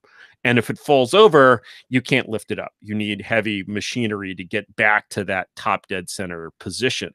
And so it's sort of these exceptional cases in which, you sort of see this need for a level of governance that says, no, because we're in this biological emergency of this biological epidemic, we're going to actually have to tell you to stay in your house and the army is going to bring you food, and the US it always had this sort of weak lockdown. It never got to the point where it said, we're going to just eradicate this disease completely. Even China China's having they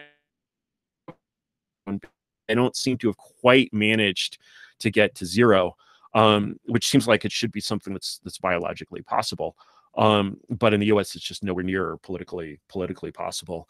And so you see, in situations like that, you sort of see the virtues of the Eritrean style of government, right? And then for the rest of life, you see the vices of the Eritrean style of government, and the ability to basically say, hey, maybe you could have a system that's as authoritarian as it needs to be when it needs to be, but only when it needs to be. And the rest of the time, we're going to have as much anarchy as possible, because anarchy is also beautiful. I mean, this is the you can't, running a modern society like Sparta or the Incas or something, where it's just this complete total state.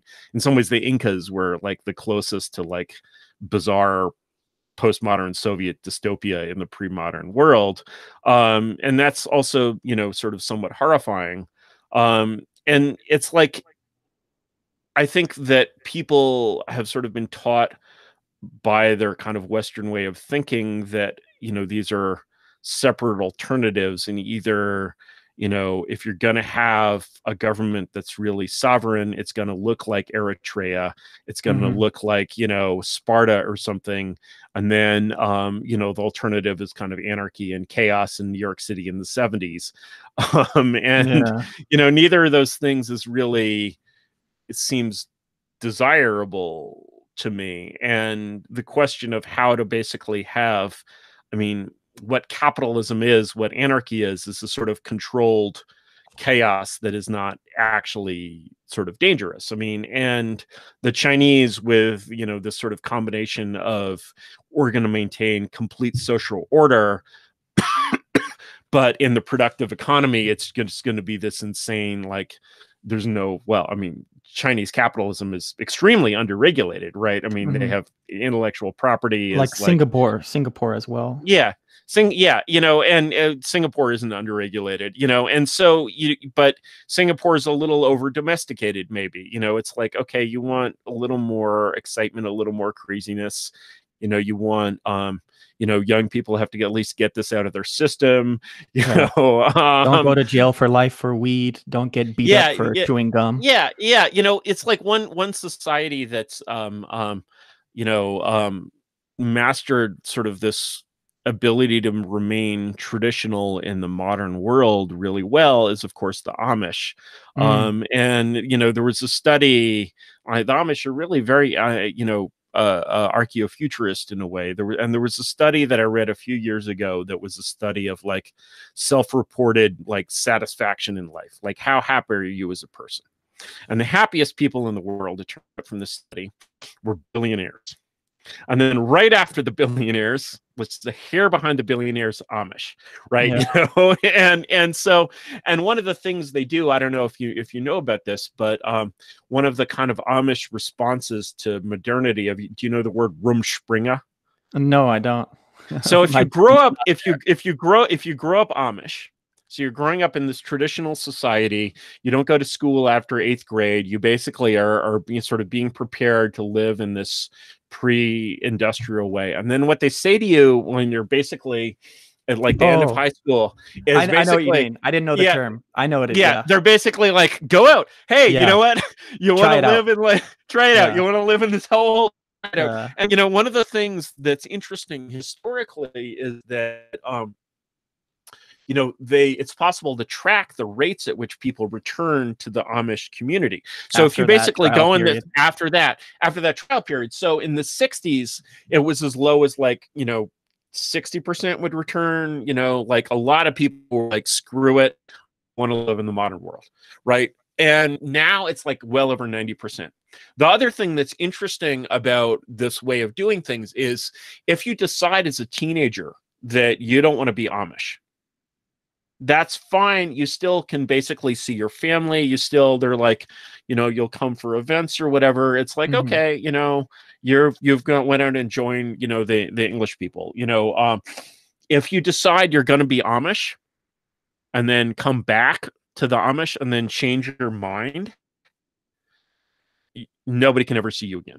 It's like basically once you make that choice, you're in it for life, and that's a serious commitment. Sokoku? Was it similar to that? Sakoku. Well, that was a national policy, but but it's still the same. It's like you need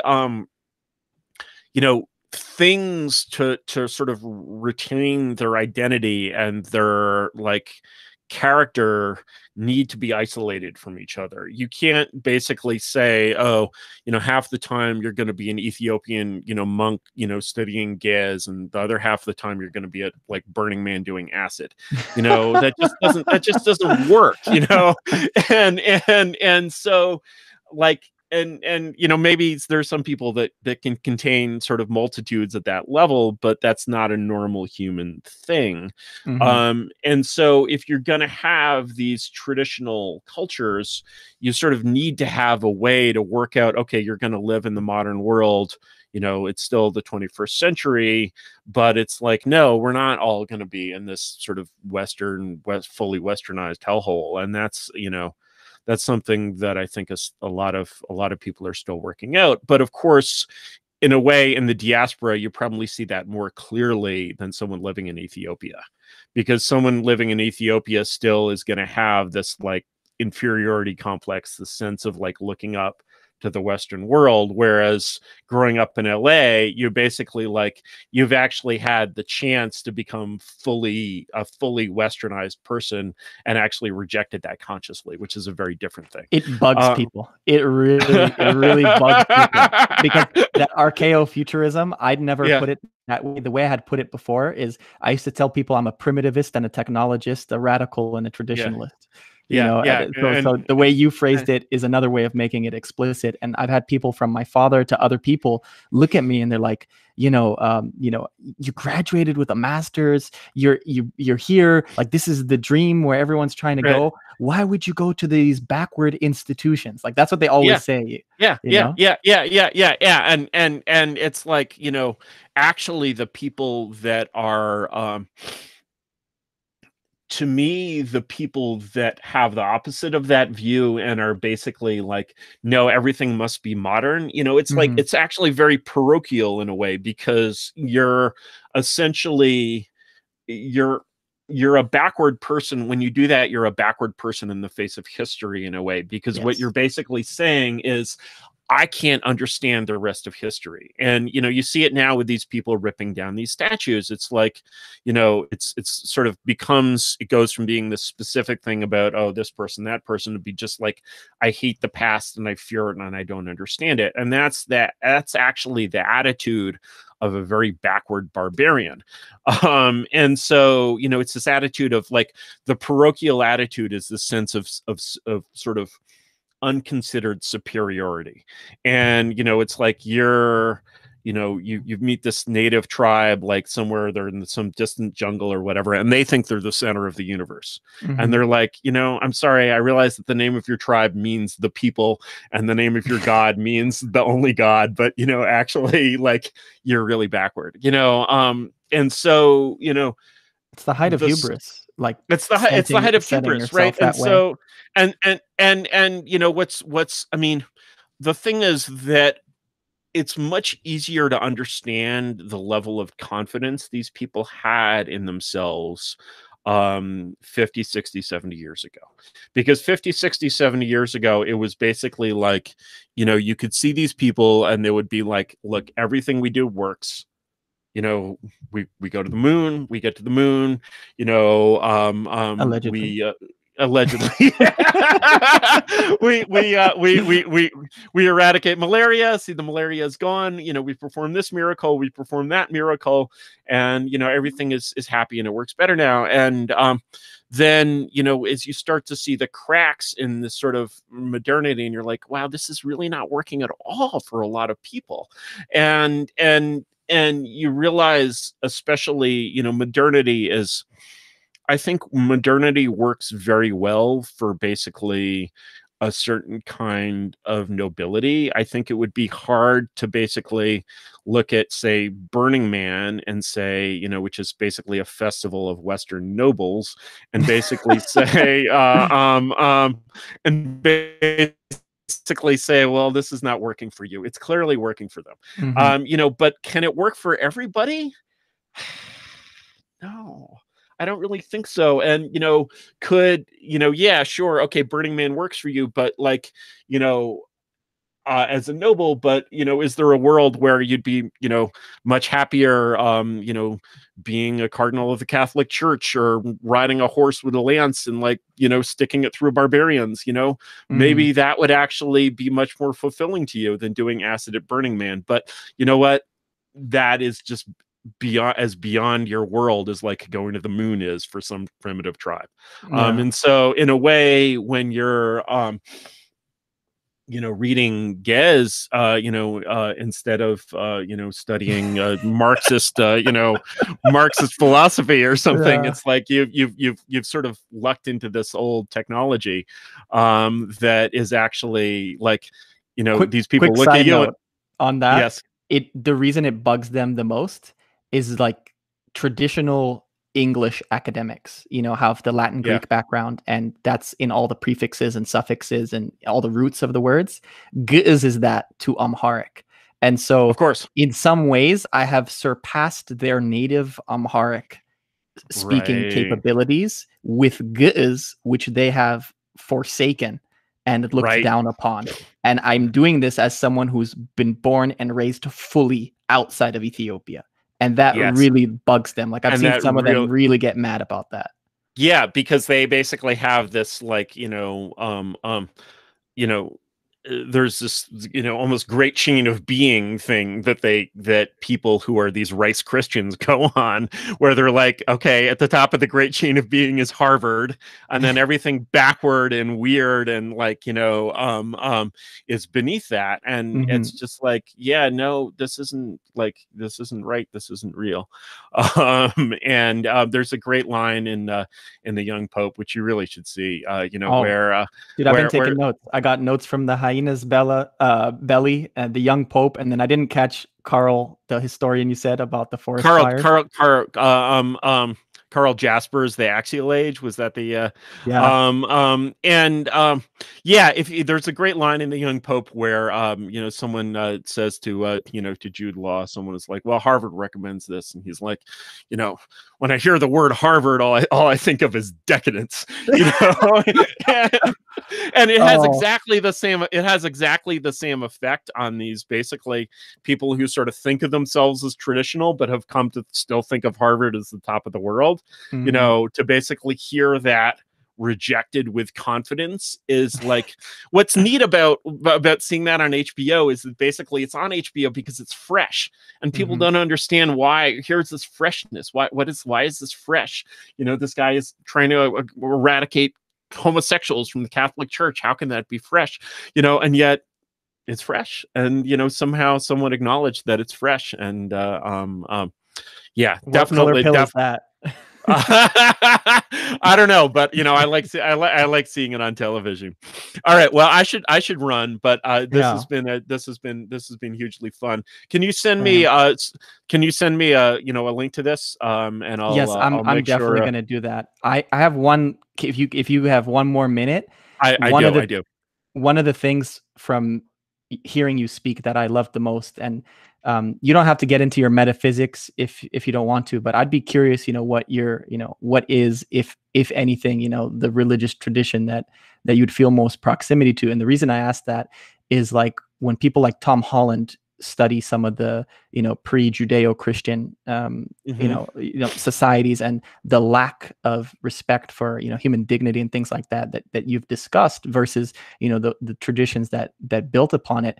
one of the two of the things that stuck out to me the most about what you said, one with Justin Murphy, where you said that health was your primary goal as opposed to some random utilitarian or consequentialist goal. It's like specifically Sure. like the health. And then the second is like your theory of compliance is basically the biblical teaching of Jesus Christ in terms of rendering unto Caesar, like Oh straight yeah. up. And I've met a lot of preachers. I've only ever met two preachers, one who's a close mentor and one who's a distant, acquaintance, who have ever had the same exact position. They didn't use the word compliance, but it's exactly what you said. And they got it from interpreting Oh, the Bible.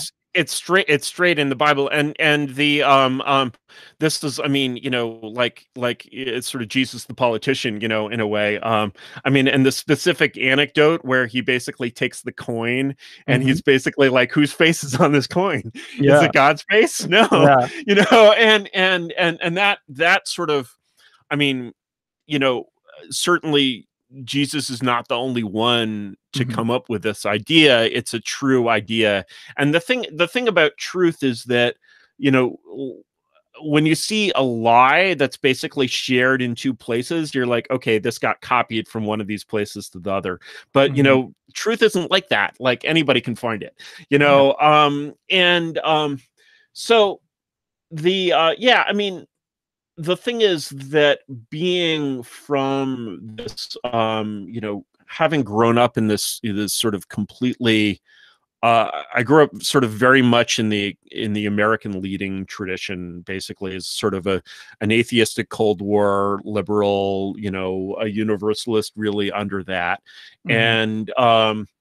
and sort of without realizing, of course, that it's a secularized Christianity. But A that was cathedral. basically, yeah. But the world of the secularized Christianity was definitely the world that I grew up in. And so, that is, of course, being secularized. It's easy to abandon because you don't have this personal relationship with the deity, right? Mm-hmm. And so that just that level of deracination. I mean, I also have some Jewish roots, but they go through communism. That Mm-hmm. level of deracination, I think, makes it easier for me to have a sort of external aesthetic appreciation of these traditions and basically what they bring to people without actually being a member of any of them. And so the Mm-hmm. thing is that I mean, the tradition that I was brought up in was it had this sort of anti-clerical component, right? It had this, someone said somewhere, anti-Catholicism is the anti-Semitism of the intellectuals. And it's really not just anti-Catholicism, it's anti-clericalism in general. It's this rivalry almost between, this new, deracinated form of Christianity that we don't even know is Christianity and these older forms of Christianity. And so when you look at the older forms and basically how they work, you're just like, wait a minute, this is a working system and you just broke it. It's like, when you look at modern Catholics, one of the things, I think even traditionalists, one of the things that somehow disappeared from Catholicism and from the rest of Christianity is this ritual of confession. Like, I don't think even the traditionalist Catholics really do that much anymore. And I'm just like, this is something that is like, so obviously, first of all, the relationship to modern psychotherapy is kind of, hilarious, Yeah. because you're like, yeah, actually, this is like, I'm pretty sure this actually works better than Freud, maybe Freud isn't exactly the most scientific psychiatry in the world, but Mm. I'm like, here you have this thing that is just like so obviously an effective system, and you're basically throwing it away because it's old. And and that's just like this sort of massive mistake in a way. And so, certainly, if someone came to me, tomorrow and said that I had to convert to some kind of new state religion, I would be like, great. We've needed a state religion for a long time. And, I would definitely prefer something highly ritualistic. Because those things work. And when you look at the predictions made for kind of the fate of Protestantism by Catholics in the 19th century, they were basically dead on. Unfortunately, they didn't predict that even Catholicism would become Protestant for political reasons. But yeah, when you step outside, sort of coming at these, traditions from, the perspective of someone who is sort of, it's like I'm not even a first generation atheist. I'm like a second or third generation atheist. And so basically that sort of works all the poison out of the system in a way. And so it's much easier to grow up not hating religion in the sort of normal way that atheists hate religion, because they're not really atheists, they're really anti-theists, right? You're not in the new atheist group. Yeah, no. I certainly remember thinking that way, right? I certainly thought that way as a kid, of having this, how the Soviets actually turned churches into museums of atheism. When people start talking about, the Spanish Inquisition, I'm like, all right, well, actually, you guys have some little guilt here to work out, yourselves. But yeah, that's kind of my take. I can't really, it's like I almost considered the idea of raising my children in some kind of church, but I just don't know that I could actually follow through with that. But it's certainly the this anti-religious stuff is just incredibly poisonous and evil. I see no reason to that's just like, it's as it's like I have one of my favorite books, which unfortunately I've fled inland because of the COVID, so I don't have my books. But one of one of my great possessions is the 1911 Encyclopedia Britannica, no, this is an earlier entry. One of my other possessions is Chambers' Encyclopedia from the 1870s. And this has an entry on atheism. And the entry on atheism, it basically describes it in the same terms that like racism would be described today. It would be basically just like atheism, this is like the root of all evil. And, it's like clearly written in such a way that when the people in the 19th century imagined what would be the world what would the world be like if all our governments were atheistic and everyone was an atheist, and I think they would picture something not too dissimilar to modernity in some ways. And as a person with a scientific mindset, I have to have a lot of respect for predictions that come true. And those are predictions that basically came true. When people in the 19th century were like, look, if we're all atheists, this is what it's going to look like, they basically got it right to a substantial extent. And so you can't really overlook that. And you can't, this idea of creating you go back to like Robespierre and like the Festival of Reason and like these attempts to create these sort of pseudo religions out of science and stuff. And it's just like, it doesn't age well when you look at it and you go back into the past. You're just embarrassed by it. It's slow. I call it slow speed nihilism. Yeah. And it's just, it's like it just leads to these strange, like when you look at, it's like, one group that I'm sometimes associated with is like the internet, rationalists, right. And I'm like, these are people that are, it's a very deeply atheistic creed in a way. And you're just like, when you look at these, this is often very, very good people and very, very smart people. And yet you can't help but feel that in their ability to even sort of comprehend these traditional ways of thinking, it's almost like you're dealing with someone who's colorblind. It's like, you can't even, it's like they can't see the color red or something, they're missing this basic human sense. And it's like The Giver. I think that's like the premise of The Giver, right? Right. The people have sort of lost this ability to, Yeah, and I mean, there's a reason why dystopias like this resonate so deeply with kids, is that they feel that they've lost this. And one of the things, my own experience with basically raising kids in modernity, not being religious and not sort of being able to kind of raise them in a sort of, you know, traditionally, like, if you can raise kids in an environment that's sort of wholly traditional, that's great. Instead, what I've done with mine is just not indoctrinated them in anything, including in like the modern doxology, right? And it turns out that basically when you have smart kids, reasonably smart kids, and you don't indoctrinate them in like modern nonsense, Mm-hmm. what happens is they look at the modern nonsense and they're like, what the hell? You know, and That's like awesome. you really have to work hard to get people to really believe in this stuff. And it turns out if you don't try to get them to believe in it, they basically automatically become to some extent traditionalists, even without any indoctrination in that direction. I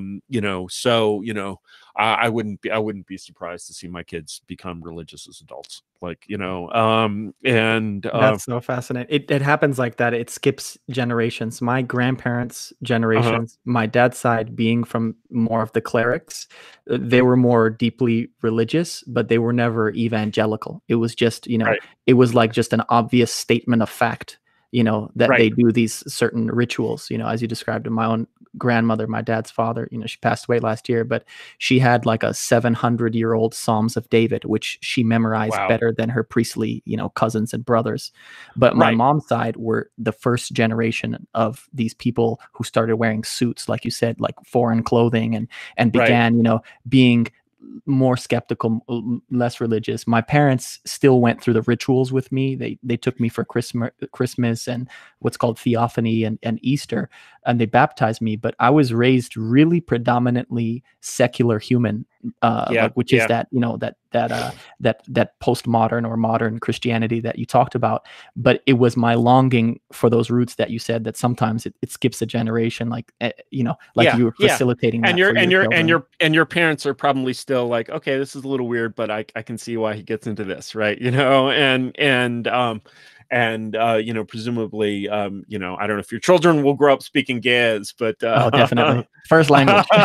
yeah. Does anyone speak Gaz? No one speaks Gaz as the first language, I imagine.